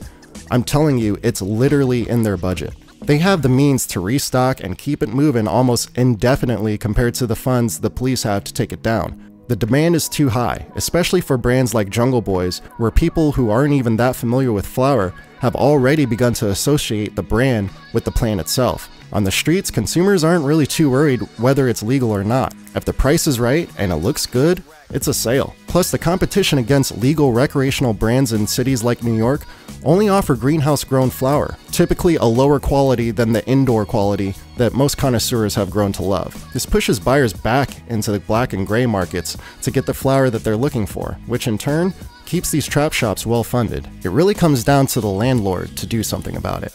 They control the rent and ultimately who operates in their space. But if these trap shops are pulling in more money than your legal ones, who's able to afford more rent? Even if a landlord decides to raise the rent to ridiculous prices, what happens if the tenant can afford those prices? Does the landlord become satisfied with the higher rent that the tenant is now providing? The landlord knows they won't be seeing that kind of money by switching them out with a legal shop, not with this current market. So it's actually in the landlord's best interest to simply charge month to month, play things by ear, and allow these trap shops to operate and restock after each raid. No security deposit, no first or last month's rent, just a fat monthly check to repeat the process as many times as necessary. But perhaps what makes New York vastly different from the other markets in the US are its mobile businesses. You have U-Haul moving vans being rented out and converted into marketplaces on wheels. This avoids ever having to worry about any landlord in the first place. And at the same time, you have the folding table culture of the city as well, where on any sidewalk, you might run into a table full of product being sold by a random guy just chilling on a stool. He's got his head on a swivel and ready to take off if needed. But in the case of the U-Haul van, you're really only worried about commercial parking and avoiding getting a boot on one of your wheels, which again is a small enough fine to get it removed and carry on like nothing happened. And like I said, it's literally in their budget for many of these more elaborate operations, especially if they eliminated the cost of a storefront. So with all that being said, what's the solution? To be honest, when doing research on this topic, I thought the answer to the solution would be to ensure that your state transitions into the adult use market sooner than later to avoid pumping the gray market.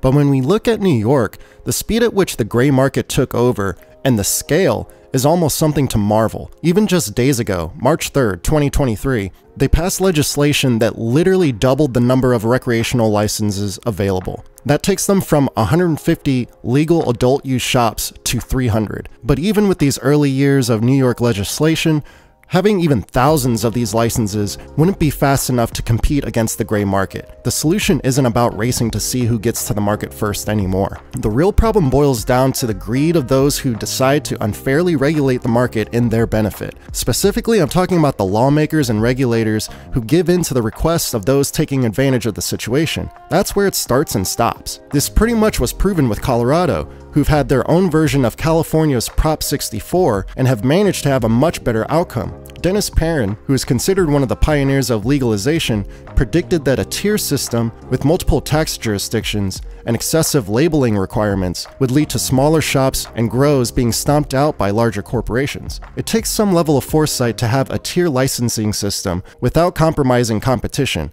or to have different tax jurisdictions without any of the localities overtaxing just because you can, or to be conscientious of proper labeling that the community actually needs versus what regulators want. This requires control over the primal human instinct and emotion of greed. With that control, we can see how similar legislation applied in two different states can deliver vastly different results. It's literally a mindset that is the difference between California and Colorado, which resulted in key differences in execution rather than the legislation itself. However, to be fair, Colorado didn't have to deal with the excessive number of companies that were fully established in other states coming in to manipulate the legislation or market themselves. Nowadays, with places like New York, you'll have big corp operating elsewhere in multiple states with high-level funding helping to guide the new rules and regulations in the upcoming market. From there, they can get things set up to immediately come in and crush the competition with legislation like high taxes, having strenuous zoning, environmental and safety standards, and limited licensing to keep the number of legal competitors low. This then chases away the mom and pop shops from even considering entering the market and opens up the competition for gray and black market competitors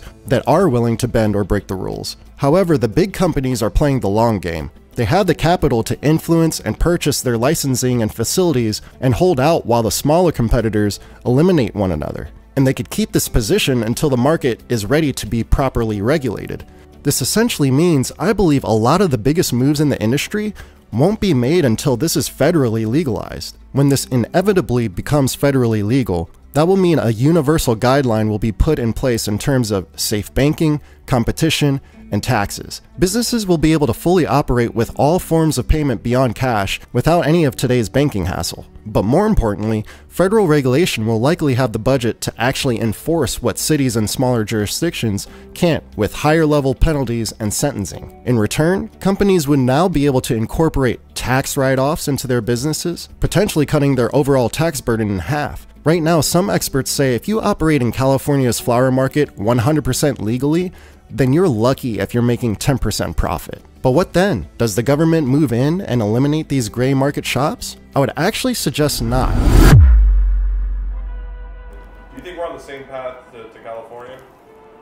Ultimately, the question is how much faster will we do it, because California likes to take its time. New York is fast. I think we're gonna cut through all that, and maybe in 2-3 years we'll be able to do what California took 10-15 years to get to, you know, where they developed collectives and other ways of bringing and including the gray market that they could not eliminate into the fold. You know, so do I want to go there? I speak to other legacy guys. I get to go out now and get to meet all these guys, and they're not happy, you know, like, so I want to do something for myself. So give me a micro license, something small that I can easily handle. Just by myself. Let me grow my own, sell my own. You can test it, take whatever taxes you want, I'm good. Absolutely. But let me get it. And there's a chance you're not going to be able to do that. I don't know. How many are they going to give out? I don't play politics. Yeah. You know, I'm not interested in that. You know, I have other friends that are involved. Look, I don't really like political events. You know, I'm just jaded. you know, and I just don't trust. This is what's happening. Look, we had to make it legal. This is what's happening right now. They try to go and play ball and see who they. Bro, I done got offers from the mayor and staff to help the cultivators in New York learn how to grow and get drinks and possibly get your social equity. How am I gonna possibly what is that, really? to do all that? First of all, let's X all that. You just asked me. Yeah. How am I even possibly gonna get my shit when I'm supposed to guarantee getting social equity? This is the perfect social equity candidate. So how I gotta even do all this extra work, right? Because they need a little payment, bro. They need a little. I live where I live at. There's four of the largest groves in New York State. 260 acre, 400 acre. Minutes away from my estate. I live in an estate. I gotta say that. What area? I can't tell you the area. Yeah. What's the address? It's up there. If you know, you know. It's where all the farms is at. Those are the ones that got grandmother didn't, grandfather didn't, to grow outdoor or whatever. Yeah. But they all, one of them is my landscaper. And he blows me up every day. Yo, I need help. I said, yo, I buy all those pounds for 200. What? No, I could bag them up and make 2,800. I said, whoa. I said, there's 3 dispensaries in New York that's legal. I got 2,400 pounds. There's 700 million stuck in New York right now, outdoor grown frozen. Right now. And they gotta sell 700 million in 3 dispensaries. Only housing area is doing numbers. I don't know too much how the other 2 are, but I know they're not doing as good as housing. That's why they're gonna FIP, bro. They're gonna FIP because they're gonna do it too slow. They're gonna give out all the licenses way too slow, and then it's already too entrenched. I think at this point right now, like, you know, they're not gonna do it for us. So since we are the creators, we're gonna keep creating and we're gonna keep adding on to. And before we go on, I just want to thank our friends over at getseedsrighthere.com. Get 10% off your entire order at getseedsrighthere.com by using my code LMC10 at checkout. Get high quality clones and seeds at getseedsrighthere.com. Now let's jump back into the video. Hey, I'm back. So, great job, Ian, by the way. I want to say great job. Now, when it comes to New York, really what I think we need to see is we need to see New York lawmakers start to expand the number of licenses out massively, start to try to quickly bring in the traditional market or the illicit market, these trap shops, try to bring in as many, you know, of these as possible. Do not limit this, do not go slow with this, because as time goes on and this doesn't get taken care of, the problem's only gonna get worse and worse and worse, and it's gonna get more ingrained. And like I said a little earlier, very beginning of this, the illicit market is going to always check the legal market. And the enforcement is going to be so tough for New York because of how dense it is and how big it is and how many people there are. The amount of enforcement that's going to be needed to keep these artificial market conditions for these very few legal shops that are open, it's not possible. It's going to cost a lot of taxpayer money, and it's just stupid. Why not, for the city of New York, why not open this up, let people really actually become, you know, tax-paying companies that are, you know, regulated, and allow them to operate and compete. That's gonna allow for the consumer to get better ease of access, better pricing, and hopefully better quality. That's kind of a different thing though when it comes to cultivation. Anyways, this is just, you know, my thoughts. We're gonna be definitely expanding much more on this in the future with New York, and we're gonna keep an eye on this, obviously. But I would love to know your thoughts down below. What are your thoughts about this overall situation? I personally think that we are on track to see New York end up like an LA or, you know, a Cali, right? Especially when we think about the cultivation aspect too, because there's really no, but where is all this indoor high quality coming from? It's not coming from New York. Anyways, there's a lot of problems. We're gonna address them all here in the future. Definitely make sure to hit the like button. Make sure you share this. Would love to hear your comments down below. Anyways, this is LMC, signing out.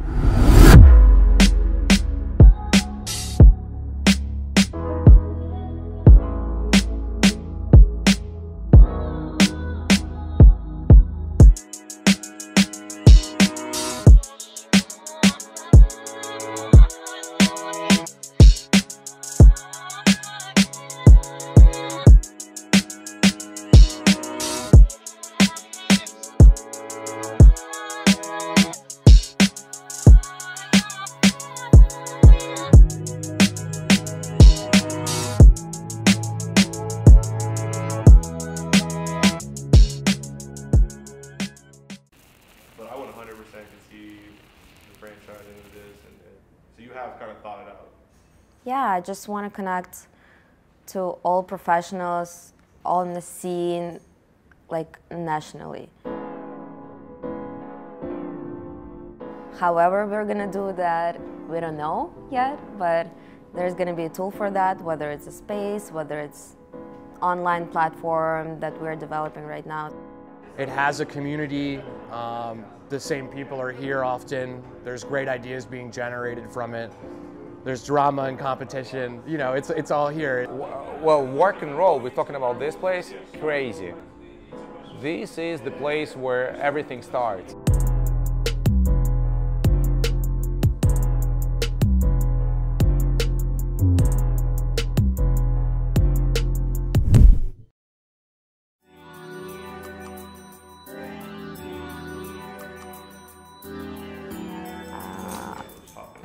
Okay.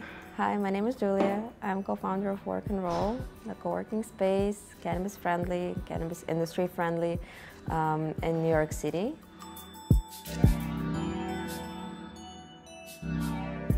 I would say from the business model perspective, this is the main revenue stream, which is event venue, and also marketing tool for brands to expand to New York market. Because we're doing a lot of brand activations, we're doing a launch parties for brands here with whatever they want to activate, whether they have smoking device and they want to bring customers and let them try this new thing, or their brand of flower, or their brand of whatever it is, you know.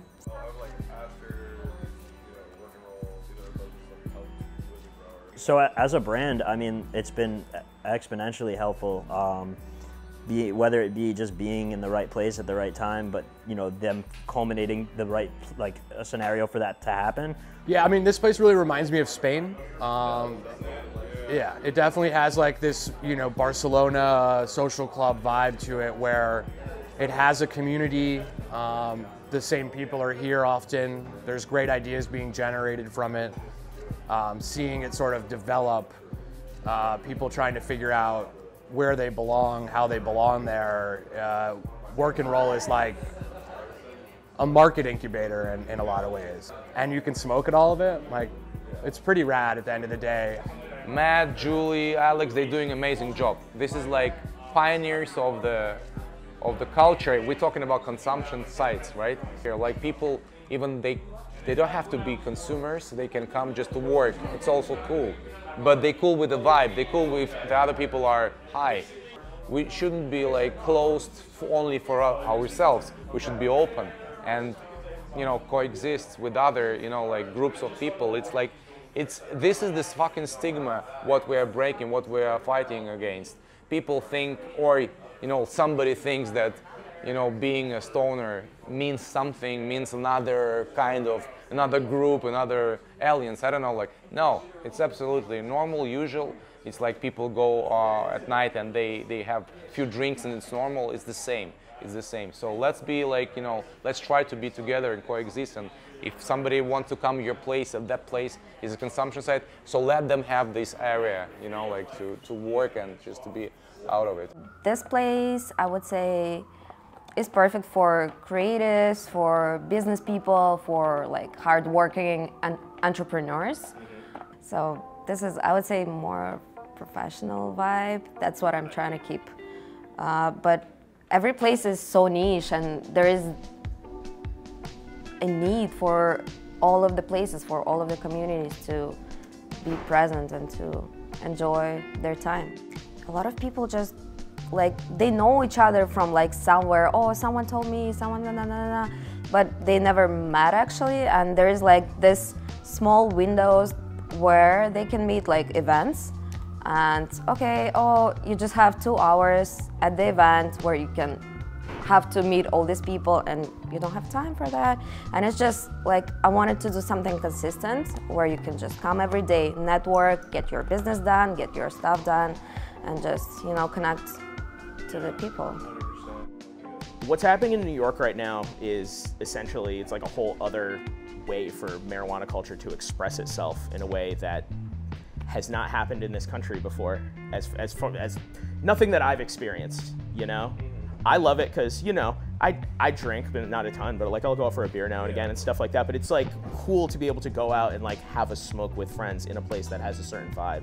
It's like a cool experience that like is unavailable to pretty much everybody, you know, so it's great. There are a lot of introverts right now, like, you know, like it's like every day, more and more. Where you go to know other people? Museum? Come on, let's, you know, like let's be serious. Where you go? Nightclub? No way, no fucking way. So this is maybe like the last, you know, like I don't know how to say, the last column of the socializing people. So why, you know, the consumption sides? What's the benefit? The benefit to society is like in 2023, it's maybe the only one thing that really unites people. You know, like people come and they see each other, they talk, they don't talk. They maybe just consume and observe other people, or they just want other people to observe them. No, I think these places are critical to exist, but without these places, it would be possible too, because like we know how New York is, like all these boroughs, all these like little communities, they just stay there, they just do their own thing. So without communication and this connection, it would be interesting too, you know, like so many things just happening, popping up at the same time. But with having those places, this is like how people from different cultures and different backgrounds just come together and create something more special and more beautiful, you know. And actually, like, just this need in a community space too, because like I come from another country, and it's like this need for community, this is like really, it feels really hard when you come to another place. And I've been traveling a lot too, working from different places, and just, you know, it was just wasn't this feeling where you can be like, oh my God, I'm home, you know, I just feel this community vibe. And we were like, okay, let's just do this ourselves and just, you know.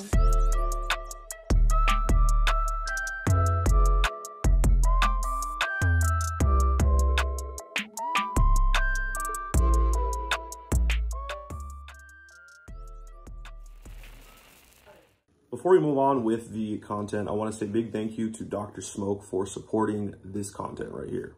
So if you guys go to drsmoke.com, use my discount code LMC, you're gonna get 15% off your entire order. And I highly recommend, you know, you go to Dr. Smoke, order some stuff. They've got high quality stuff. They've got drinks. They've got all different types of goodies. They've got, you know, big brands, right? All different types of brands, 3Chi, all different types of stuff. They've got all different types of candy, right?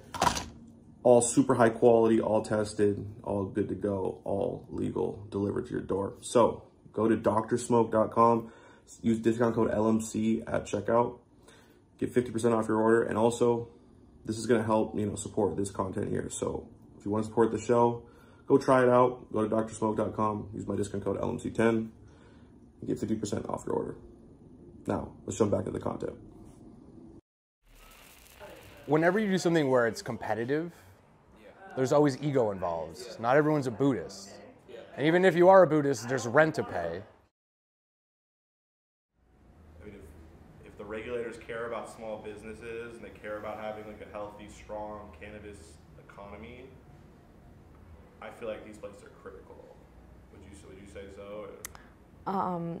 Yes, but I would say that the government should help us with just monetizing those spaces, because it's like just being the community space, it doesn't make a living, you know, it doesn't allow to have employees, it doesn't, you know, there's like a lot of little parts, and the state should figure out how this can be profitable for them too, to make their tax money and for us to exist.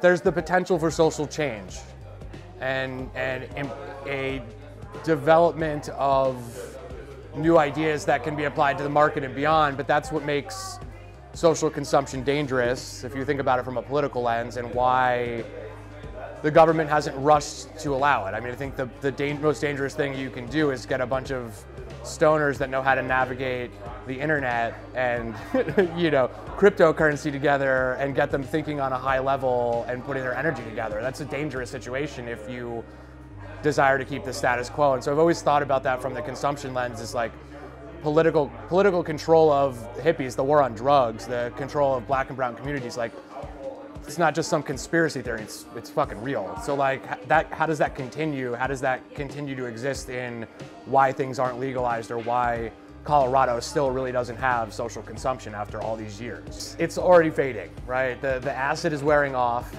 and the sun is coming up, and people are trying to figure out where their shit is and how to get home. The reality of, I would say this, like any art form, it either goes corporate or it dies, right? And so like we're in that period where you're either gonna go corporate or you're gonna die. How do you create communities without losing identity, right? We can stay individual, but we can collaborate to create something. Like coming together to create content with other companies that may be competitive. Why is that a bad thing? Like we're really not competing with each other. We're competing with, and not to be like whatever, but like Cresco, Curaleaf, whatever, corporate cannabis. You're a small business trying to make it in a market that will be dominated by dollars sooner than later. It is already really in New York. Like places are opening, places are closing. Denver, California, all over the place. Like, okay, let's try BYO. It's not working really, because it's like, you know, place must sell something, time or products or something, or it should be what I was advocating for this whole time. It should be a sustainable business without cannabis, but if you add cannabis to this, this is even better. Like a restaurant, coffee shop, co-working, anything, yoga studio, Pilates studio. It should be sustainable just by itself as a business, and if you add a little infusion, that's, you know. Yeah, retail is going to be in trouble if this model becomes accepted. I mean, not only from like the legacy market, but like this place is going to have to be able to retail product in order to survive, the same way that it's done in Spain, the same way it's done in Amsterdam. Like that will have to be the model. So that has to be the model, right? And so it's difficult. I always say this, like retail struggles, most retail struggles because it lacks an identity, right? It just is a convenience store, it is a liquor store, and they do it to themselves by failing to curate a menu, right? I need stizzy, I need these things, because if I don't have it, the person down the street will have it, and the customer will just go there. A lounge doesn't have that mentality. Like this place doesn't have that mentality. This place is going to put what it wants on the menu because it has an identity, and it has a smaller consumer base, which is easier to understand and easier to thereby serve. So yeah, we'll see. Just this uncertainty with the regulations, this is just what drives all of the entrepreneurs crazy, because we don't know what's going to happen. Like we can't predict the month from now. We can't do anything pretty much. We're just waiting, like what's going to happen, because, you know, it's like they're figuring it out right now, and we're like waiting, you know. Yeah, so. Yeah. All I say, like, you know, the weed business, the weed, it's like about passion. I'm after that. I know that sometimes it's not possible. It's very complicated, expensive to do, but let's face it, again, if you want to have a perfect place, like a restaurant, you open a restaurant, you want to be an amazing restaurant, so everybody's going to talk about it, so do it proper. Be professional. I always say, I don't care what you do, be professional, and I'm going to respect you. This is becoming a real, actual business. It's not going to be trapping in 5 years or 10 years or whatever. And, you know, you have to start treating it as such at some point, and the time is now. That's kind of how I feel. It's a lot harder to squash a movement in New York than Seattle, right? Yeah. Just because it's based off of pure population. Population and desire. I mean, not to knock any other place, but like New York hustles hard, and we always have. Do you like it here more, or Europe, or Brazil? I mean, the freedom of speech. This is like, you know, like freedom of speech and illegal cannabis. This is like what's perfect about this place. So. Check the mic and make sure it sound right, boys.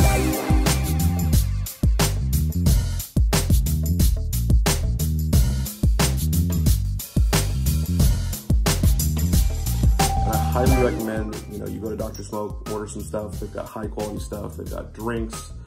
They've got all different types of goodies.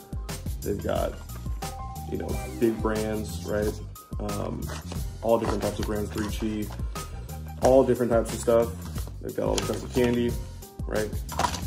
All super high quality, all tested, all good to go, all legal, delivered to your door. So go to drsmoke.com, use discount code LMC at checkout, get 50% off your order. And also, this is gonna help, support this content here. So if you wanna support the show, go try it out. Go to drsmoke.com, use my discount code LMC10, and get 50% off your order.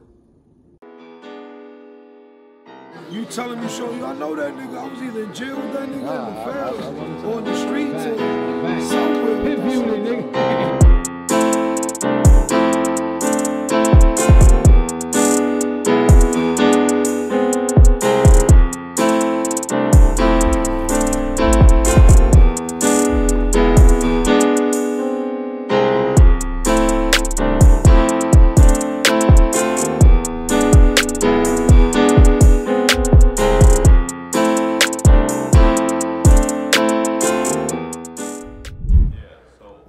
How long was Search again?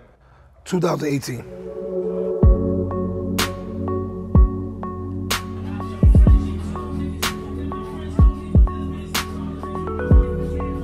When we did Search, that shit was instantly special. It was like, I followed the Run's early program.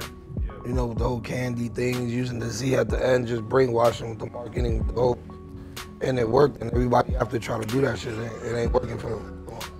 Because the brand I already had behind it, and me being the owner of it, and what I've been doing for the last almost 3 decades, And then this fucking prick right here, I know him since he first came from fucking Puerto Rico. He moved right in my fucking block, in my building. Real smoky. Come on, man. Come on. We've been doing music from the late 90s, just pushing music with the Piff Unit shit, with my cousin Lumi's label, Logi Music. We just was pushing it because I was already serving every nigga in the industry. From 50 Cent to Wu-Tang to Redman. Any rapper that was relevant in New York or even coming up was coming to my block. Or I was going to the studio when Nelly, when Pharrell Entertainment was out. I was around all the big dogs. I was 99, 2000, 2001, 2002. My shit was Piff Unit. Everybody know about that. All the rappers rapping about that shit and coming to buy it. So when it comes to supplying the rappers, I don't think nobody was supplying them more than me. And I had the streets too. Because I didn't have to be in the streets. I had I never sold, I have a fucking squad. From workers to managers to lookouts to stash crib. It was a whole fucking system. Now I'm from Harlem, Spanish Harlem, the east side, 119th Street, 2nd Ave. Yeah. That block, you ask anybody about that block, they're gonna tell you, oh, it's still Hayes over there. You know what I'm saying? It's culture for us. But for me, rather, coming up, I sold weed my whole fucking life damn near from starting to sell any drug. Well, back in the days, you mean?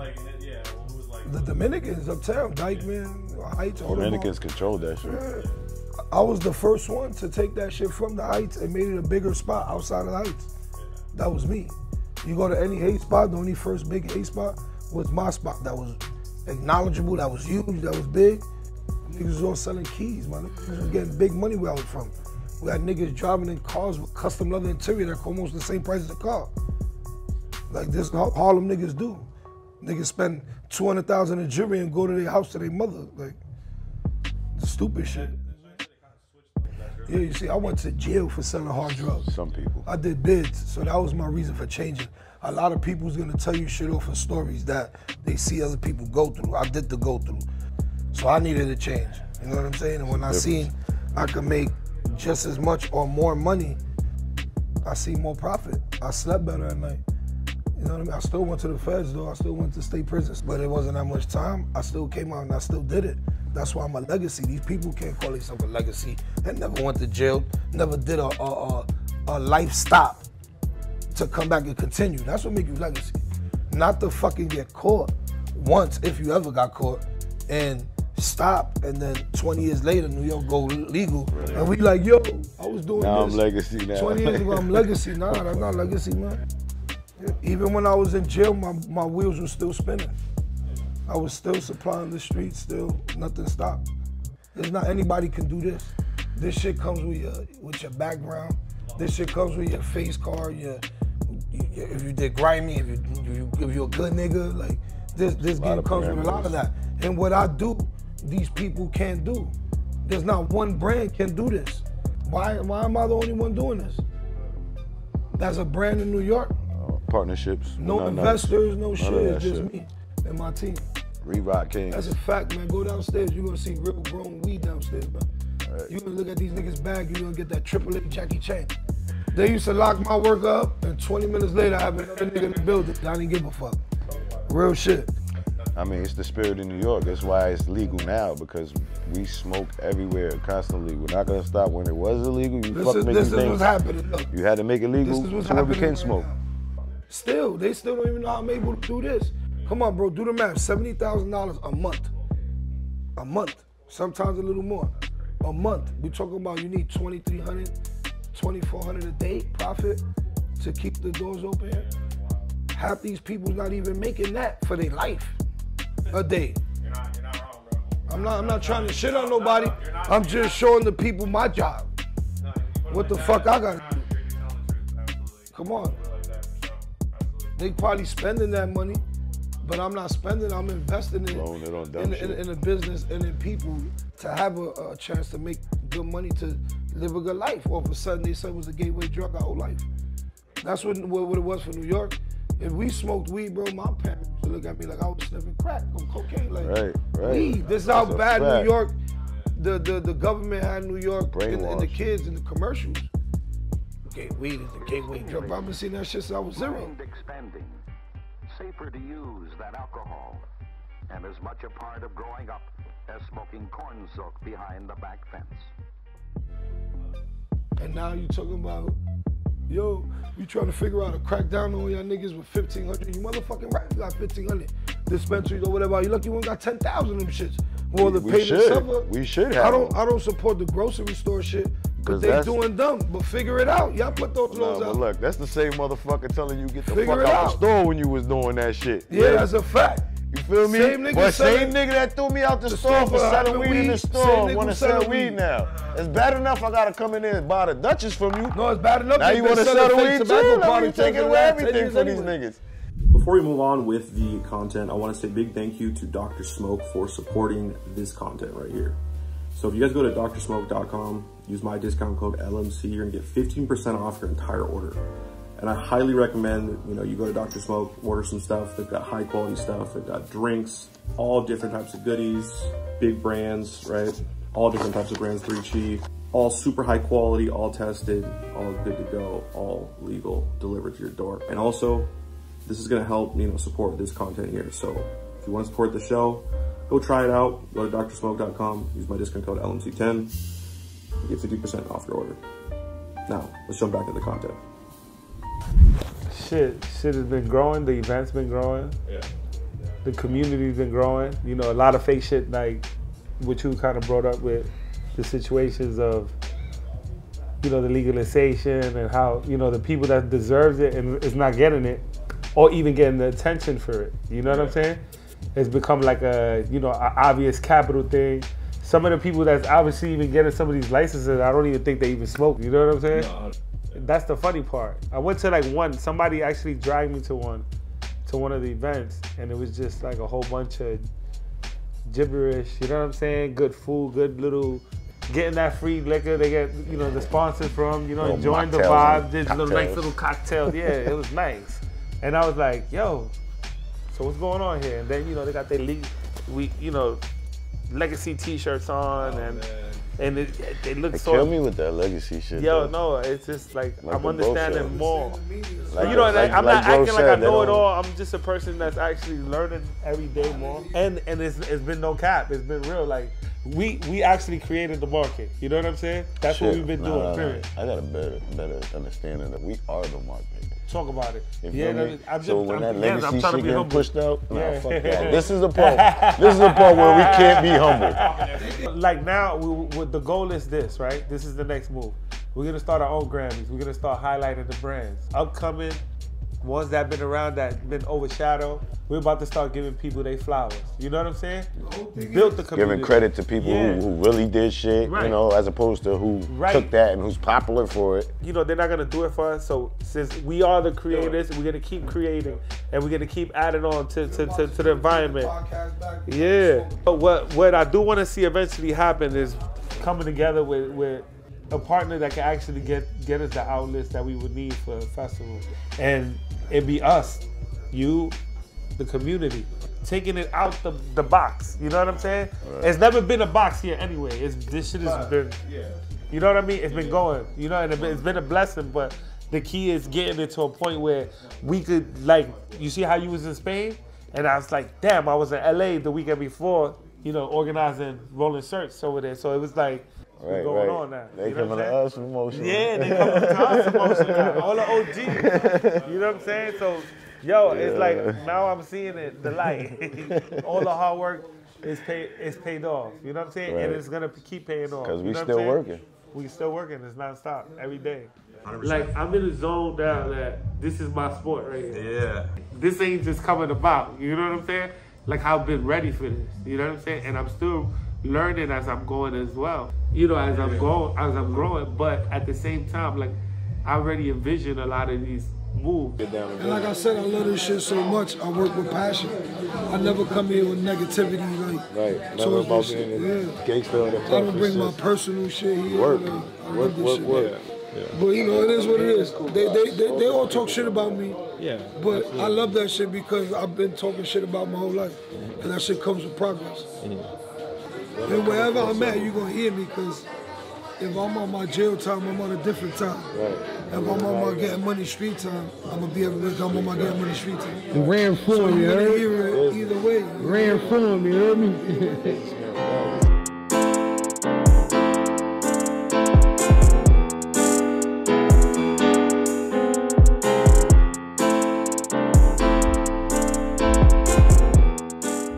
And I highly recommend, you go to Dr. Smoke, order some stuff. They've got high quality stuff. They've got drinks, all different types of goodies, big brands, right? All different types of brands, Breachy, all super high quality, all tested, all good to go, all legal, delivered to your door. And also, this is gonna help, support this content here. So if you wanna support the show, go try it out. Go to drsmoke.com, use my discount code LMC10, get 50% off your order.